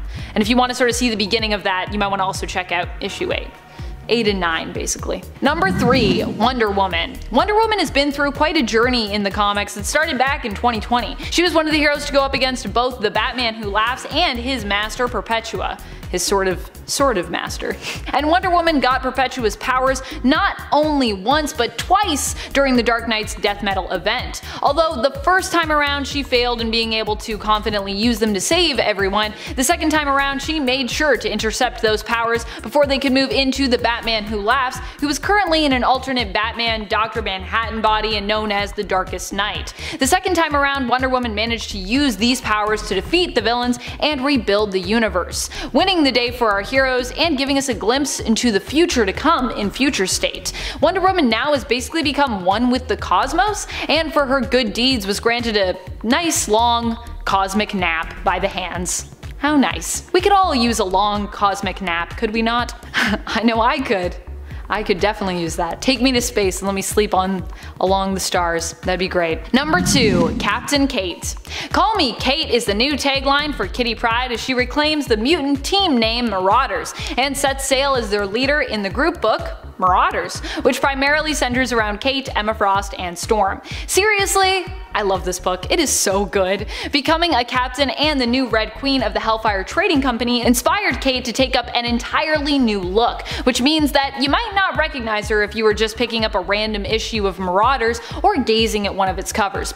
Personally, this is a look that I think is worthy of all of the cosplays. Everyone must become Captain Kate now. Number 1, Roy Harper. You might not recognize Speedy if you see him anywhere recently in the comics, especially as the last time we saw him in the comics, he was killed by Wally West in Heroes in Crisis. So he was looking pretty dead.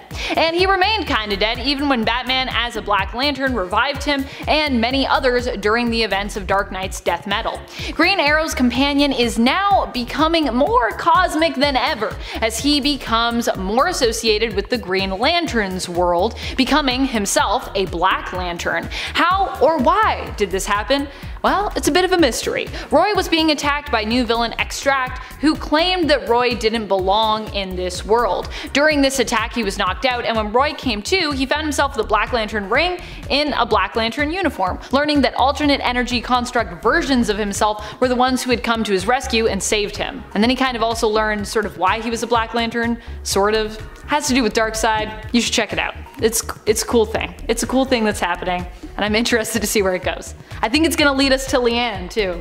Yes, father and daughter reunited. Number 10, Harley Quinn. While Harley Quinn's character design and costume has been changed, it's pretty similar to a lot of looks we've seen her in the past. Mostly what we're seeing in her new series is a change to art style, and with her new role as Batman's ally and sidekick, a complete shift over to the side of being a hero. Harley is of course still bringing her unique approach to heroism, so don't panic if you are a fan of Harley's wackiness and standout personality. But considering where she came from, being Joker's sidekick, this is a pretty big change to her character as we originally knew her. If you've been out of the comics for some time and aren't quite as well versed in Harley Quinn's history, you might not recognize her in 2021 as she's gone from full villain to full hero. Number 9, Poison Ivy. Over the last few years, Ivy has gotten a few pretty drastic redesigns, so if you are reading her in 2021 from anywhere along her recent history in the past 3 to 5 years, you might be a little confused when it comes to her look and ask yourself, wait a minute, is that Ivy? Also, who's Queen Ivy? We've seen her go from eco-villain to hero and environmental activist and spokesperson to dead to alive, and split down the middle between those two warring personas, the villain and the hero. when we literally got 2 Ivies. Then from there she became Queen Ivy and got a complete redesign when it came to her costume. Now she's back to wreaking havoc on Gotham, or is she? Time will tell what alignment we'll see for Ivy in the future. But either way, I'm here for the ride. And friends, before we move on to this next spot, if you are loving this list, if you want to learn about more cool redesigns and updates to characters that we've seen recently, be sure to let us know by giving this video a thumbs up. Especially in the Batverse, I feel like there's so many Bat characters that have been introduced and redesigned. It's awesome. Number 7. Black Mask. Black Mask not only has a new look and redesign, in future state that is, that I must admit is spectacular, but he also got a power upgrade during the Year of the Villain event. Black Mask was given the ability to change his identity with the added upgrade of an identity changing mask, which is pretty powerful. Also, his suits have gotten admittedly a lot more stylish over the past few years. So for those who remember his classic look, Roman Sionis may have the same mask, but the rest of his look also seems to have received an upgrade. Number 6.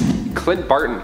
So while Clint may have evaded the symbiote's grasp in Old Man Hawkeye, he wasn't too lucky in the alternate reality of Earth 32323. Beginning with Civil War Volume 2 Issue 2, Clint Barton came into contact with it right after the death of Mac Gargan. After that, Venom Clint was recruited by Peter Parker in order to infiltrate the Iron, Tony's war zone following the superhuman Civil War, in order to steal supplies for Beast to finish his weapon for Project Bellcurve. So he agreed, but upon landing, the group was attacked by Stark Sentinels, and Elektra lost her life.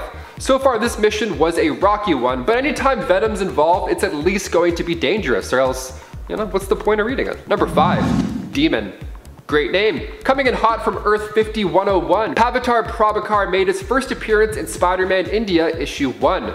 Pavitar moved to Mumbai with his Aunt Maya and his Uncle Bim to continue studying. He got half a scholarship and was determined to keep the success going. His best and only friend for that matter, MJ, Mira Jane, stood by his side. He got his powers through an ancient ritual, which I gotta say, I think that's way cooler than a spider just going on the hand. Nalin Oberoi, a crime lord of this alternate reality, used an amulet to get himself possessed by a demon. That demon was determined to hold the door open for other demonic forces afterwards. So Pavitar, while being chased by bullies, ran into an ancient yogi who then gave him the powers of a spider. Which sounds great, but when you find out that in this reality's Venom is a century-old demon stuck in an amulet, you get a little nervous for him. Demon Venom was freed by a cult called the Neo-Alvers, and once he was free, nearby towns were just obliterated.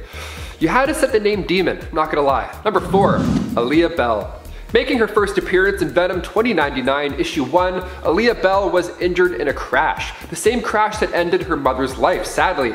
Now these origin stories are so tragic, it's like you know what's gonna happen, yet you're still thrown off when you read it. She was raised by her father Theo Bell, and Aaliyah was having a hard time at school. Some students were bullying her because of her scars on her arm. Those kids are jerks, don't be like those kids. It's rule number 1. Aaliyah was selected to go under this experimental treatment developed by Alchemax scientist Dr. Russell, but during this treatment she saw these visions of an ancient dark god, and all these humans bonded together to create this massive chunk of pure darkness.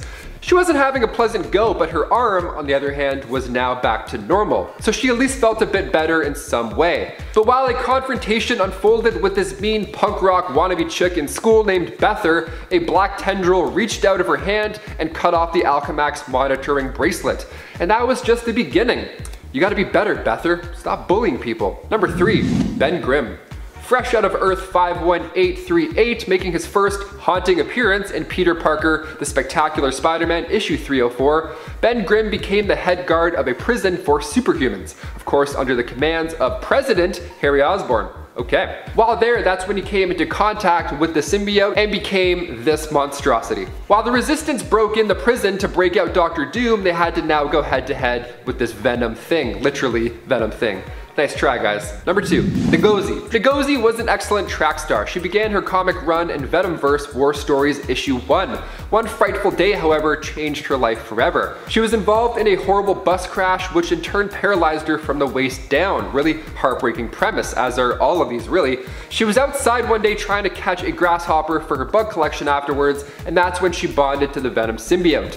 The symbiote beforehand had been evading the grasp of Rhino, but when Black Panther was killed in the battle, Ngozi convinced the symbiote to work with her in order to protect those residing in Lagos. The Dora Milaje saw all of this go down. They saw the courage in this new Venom, so they recruited her into their ranks and into Wakanda, where she would then get another life-changing upgrade into that of the new Black Panther. Number 1. Gwenom. Shooting over to Earth 65, Gwendolyn Stacy made her first appearance in Edge of Spider-Verse issue 2 simply as Spider-Woman. But by time issue number 24 rolled around, Matt Murdock wasn't a helpful ally. In fact, he was a bit evil. Yeah, he created the Venom symbiote in this world, so when Spider-Gwen came into contact with the symbiote, Gwenom was now born. Matt Murdock ordered Alexei Saitskovic to go after her father. The poor guy was beaten into a coma. So Gwenom embraced the dark side here, but you can't really blame her. Also, Gwenom's design alone worth taking a look into, and you could do so yourself starting with Spider-Gwen Volume 2, issue 25. It's Matter Eater Lad. The reason you might not recognize the absolute DC icon that is Matter Eater Lad is because you're lame. No, actually, the last time this character appeared was over 10 years ago in the pages of a Supergirl comic from 2007.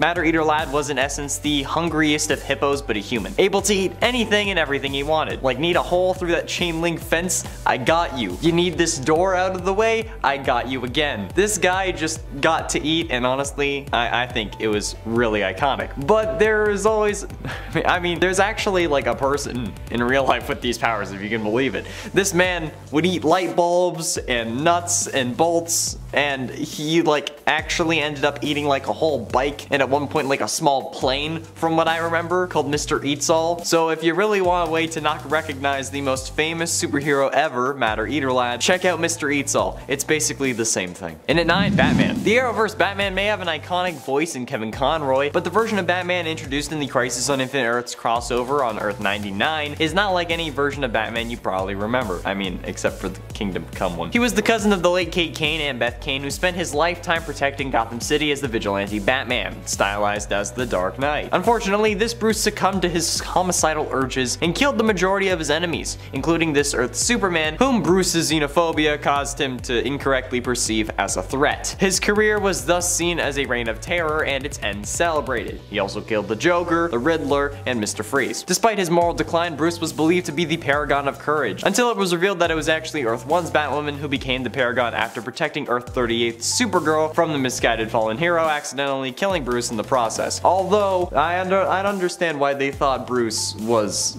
the paragon of courage, because, you know, he took on Superman without any powers, which realistically should have gotten him killed. In an 8, Elongated Man. In the pre-Flashpoint timeline, Ralph was one of the 17 people who lost his life during the Star Labs particle accelerator's explosion. However, he reappeared alive in the post-Flashpoint timeline, gaining his powers due to exposure to dark matter from the Speed Force when Barry's team got him out of the Speed Force prison. Using these powers, Ralph joined Team Flash and began acting as a meta-human vigilante and superhero, initially referred to by the media as the Stretchy Man, but shortly thereafter being named Elongated Man. Well, while his powers may have all been a part of DeVoe's plan, the prototype suit that Ralph wears certainly wasn't, since this is one of the most cringily horrific suits in the entire Arrow multiverse. I mean, like, that was the point of it. The characters even ended up making fun of it in the show, but that doesn't excuse the fact that if you saw this suit and were a fan of Elongated Man, you'd still have no idea who he was. Not to take into account the majority of casual fans who might watch the show who wouldn't know who Elongated Man is to begin with. And at 7, Batwoman. Okay, so this is a bit of a cop-out, but hear me out, okay?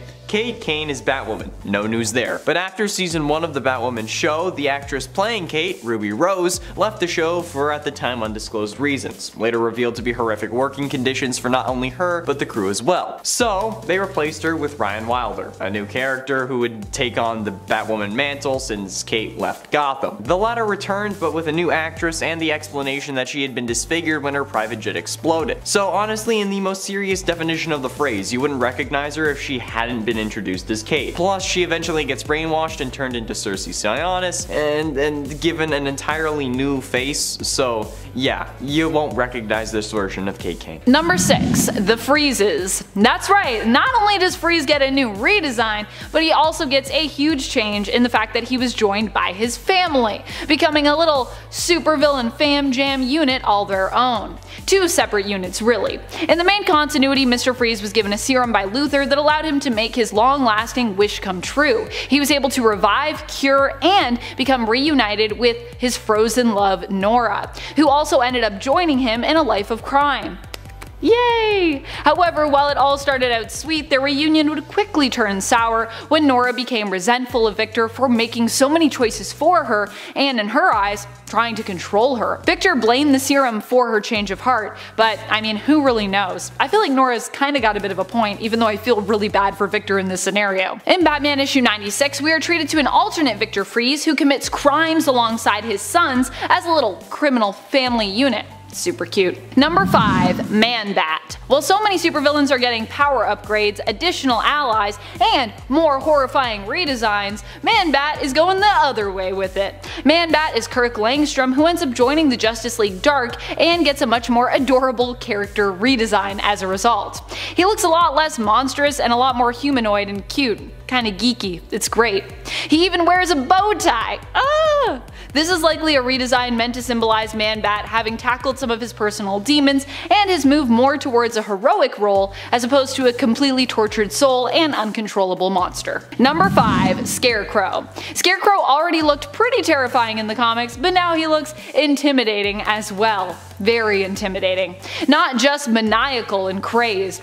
We got a fresh look at the Scarecrow redesign in previews for Infinite Frontier, and then in all his glory in the actual comic itself in issue 0. Here, a Scarecrow appears to wear a gas mask with straw or sticks coming out of his head, almost like a crown. He is armed with long fingernails or claws at the end of his gloves, evoking a sort of Freddy from Nightmare on Elm Street feel, especially as these claws seem to be directly connected to vials of fear toxin, which have tubes connecting to Scarecrow's headpiece? That's what it looks like to me. I think the idea is possibly that Crane is producing the fear toxin himself from his own mind and sending it down to these vials to be dispersed whenever he manages to scratch an enemy with one of his needle-pointed claws. All in all, it's a pretty intense look that might leave you asking who this character is, but kind of in a good way, as I consider this redesign to be an upgrade to the villain. Number 4. Catwoman. Catwoman in Batman Earth 1 has come in with a wild new look that will leave you floored. I mean, you will admittedly still recognize her, just not as the Catwoman that you're used to seeing.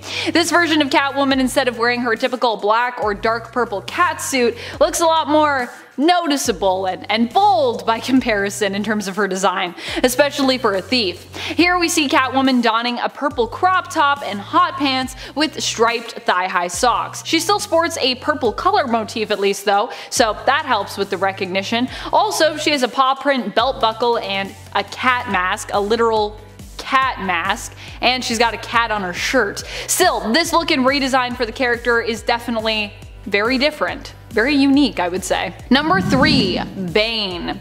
Really, Bane's daughter goes by the alias of Vengeance, but she definitely looks and seems to be following in her supposed father's footsteps. Bane's daughter was first introduced in the new Joker series in issue number 2, and is revealed to be the daughter of the supervillain who went through a series of experiments to give her super strength like her dad. Her mission is to get revenge for his death, and she's doing so by hunting down the Joker, who she and many others believe was responsible for the events and many deaths of A-Day. Her father, who was in Arkham Asylum at the time, was one of the victims of that attack and died. So Bane Jr., aka Vengeance, is out for blood. Number 2. Clayface. You really won't recognize Clayface in the new Batman Earth 1 volume. Clayface is not very recognizable here in terms of the story, as he is disguised for most of his appearance and in terms of his character design. Near the end of the story, we learn that Adrian Arkham, Bruce's grandfather, who returned from the dead, was in actuality Clayface in disguise.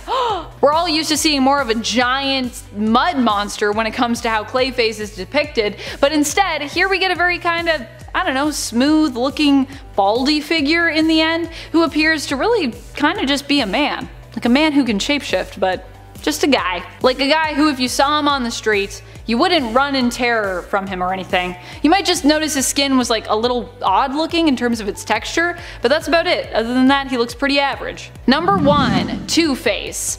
The Earth 1 version of Two-Face sees the character completely reinvented in a way you might not have expected, which is what makes it so great.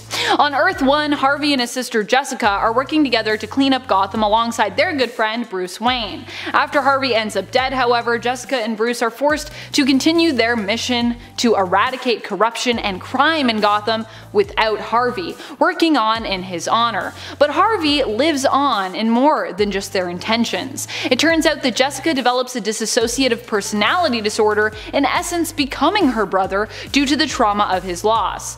At least that's what it seems like if we had to explain it on paper. Although never explicitly called Two-Face, the duality of this version exists in the goodness of Jessica and the contrasting ruthless aggression of Harvey. Honestly, the story is so good, you really need to check out the new Batman Earth 1 Volume 3, because even knowing where this story goes, even though I just told you that part, it's still an amazingly compelling read, so go read it, even though you kinda know spoilers now. And at 10, Jim Gordon Batman. In the wake of Batman's apparent death against the Joker, plans for a new Batman were discussed, with Powers International laying the groundwork for a Batman-inspired task force. Their first candidate chosen to model this program was Jim Gordon, of course, who was initially hesitant to fill Batman's shoes but eventually agreed. Going through intense government training and getting surgical muscle implants, Gordon was given the first model of a new Batman robot armor, which he nicknamed Rookie, and took to the streets as the new Batman. By complete chance, he ends up finding Bruce Wayne and informs him that he's taking up the reins as Batman. As Gordon hears several different reports about Bruce Wayne being found dead throughout Gotham, he works with Batman to figure out that a Batman from an alternate dark universe, known as the Batman Who Laughs, is the one responsible. Tracking him down, Gordon seeks help from his estranged son, James Jr. However, another dark version of Batman arrives and introduces himself as the Grim Knight. But it's certainly jarring to see Batman go from like this big bulky hero to the lanky and, sorry to say, old Jim Gordon. He even looks fragile. And at 9, Wonder Girl. Yara Flor from the tribe of Amazons from the Amazon is the new Wonder Woman in Future State, who, in the absence of Princess Diana, came out of obscurity from the heart of the Amazon rainforest in Brazil to protect man's world from the magic that is within it. Yara Flor is a demigod who hails not from the island of Themyscira, but from the Amazon rainforest in South America. She has a faithful winged steed, Jerry, and along with her friend Kapora, a forest guardian spirit, Yara travels to the underworld to rescue one of her Themyscirian sisters from the clutches of Hades, the Olympian god of the dead. Yeah, a sister that she's never even met before. Yara is also an active member of the Justice League, although the new rules of the Justice League forbade fraternization amongst its members as a way to protect them individually and not have to go through the same tragedy that resulted in the dissolution of the previous League formation. Wonder Woman and Superman, John Kent, ended up becoming friends. It's also worth noting that despite always willing to work with her colleagues in the League, she's not happy to be a part of it. And at 8, Superboy. Now this seems like it's cheating since there are multiple people who use the Superboy mantle. However, the one that had the most makeovers has seemingly been Con-El, otherwise known as Connor Kent, with an E, because they're not cool like I am. If you read one version of Connor and then read a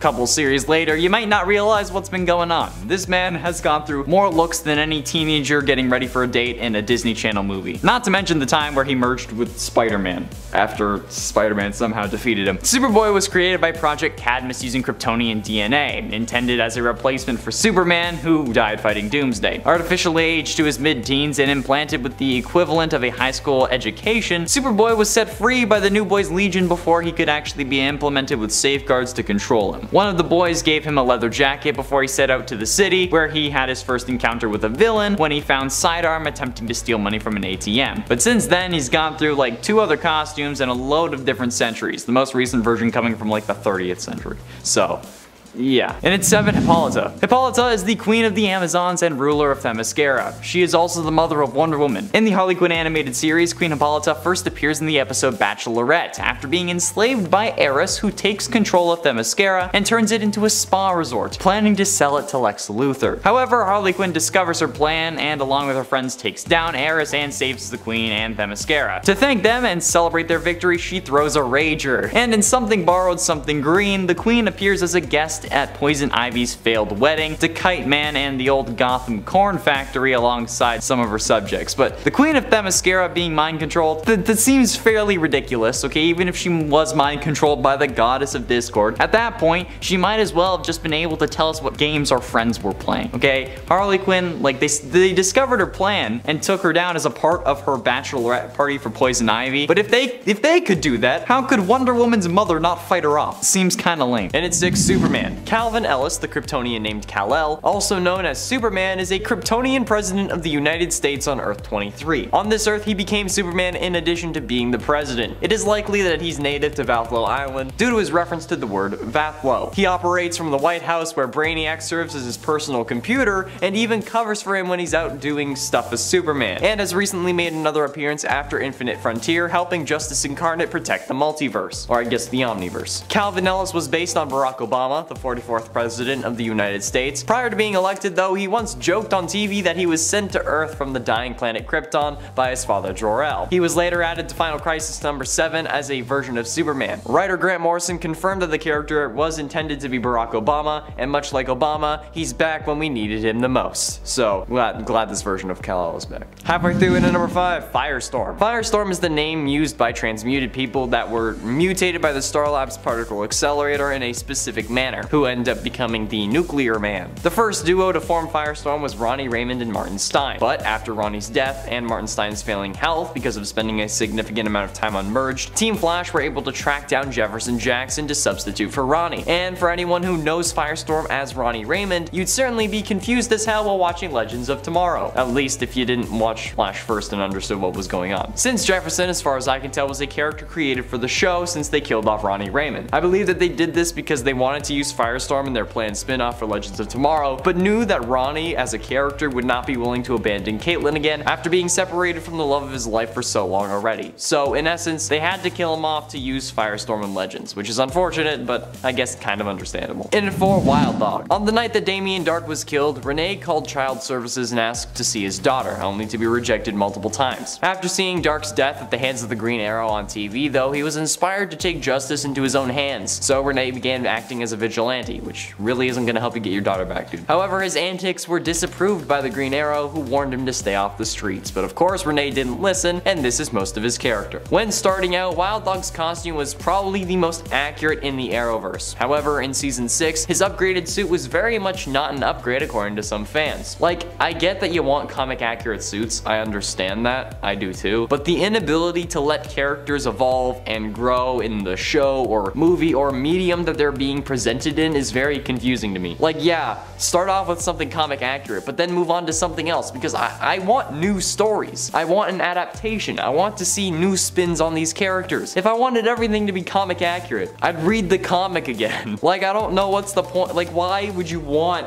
so many things to be exactly the same? Why don't you just want cool stories, like more things that these characters can do that doesn't rely on any of the previous history? I liked his season 6 suit and was disappointed when he actually went back to his original one. However, that was in part due to his equipment being locked up after being confiscated by the FBI, so they made a good reason in universe as to why he went back to his old one, but it seems more realistic that he'd have the other one, because, you know, a jersey isn't really bulletproof. Getting close to the end, in number 3, Green Lantern. First appearing in Far Sector number 1 from January 2020, Sojourner Jo Malign is a member of the Green Lantern Corps. She's assigned to a sector so far from O that she's not sure if it's even been numbered, and she just refers to it as the Far Sector. After the first 2 months that she was at City Enduring, Jo had a relationship with Sins of the Cliffs, a Na female, which didn't work out very well and they preferred to continue as friends. And she recently became involved with Marth of the Sea, a Na male. Jo is also a reader of the website Tales of Our Own, a parody of the fanfiction site of Our World Archive of Our Own.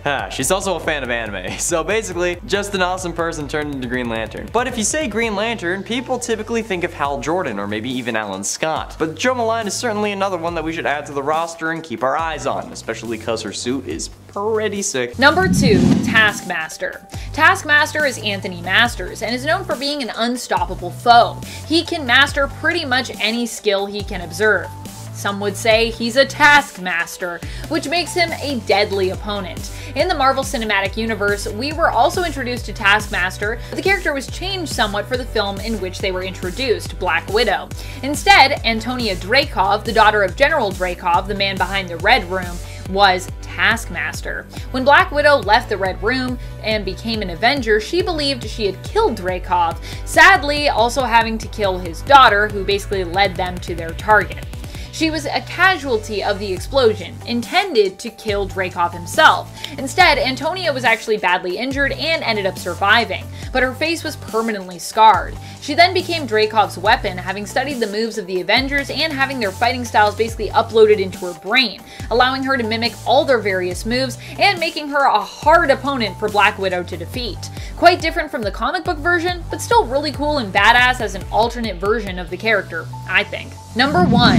Cyber. Cyber has come a long way when it comes to his look in the comics. Granted, Cyber has also come back a lot of times, so I guess it kinda makes sense that he would look different. He made his first appearance in Marvel Comics Presents in issue 85 in the 90s, where he was introduced to us as a cyborg-appearing Wolverine villain who was hired by General Koi, another enemy of Logan's. Back then, he was just a smile and a coat with a hat on. Currently, however, his design is much different, and he doesn't even go by the name Cyber anymore, instead being known as Hornet in the comics in his newest body.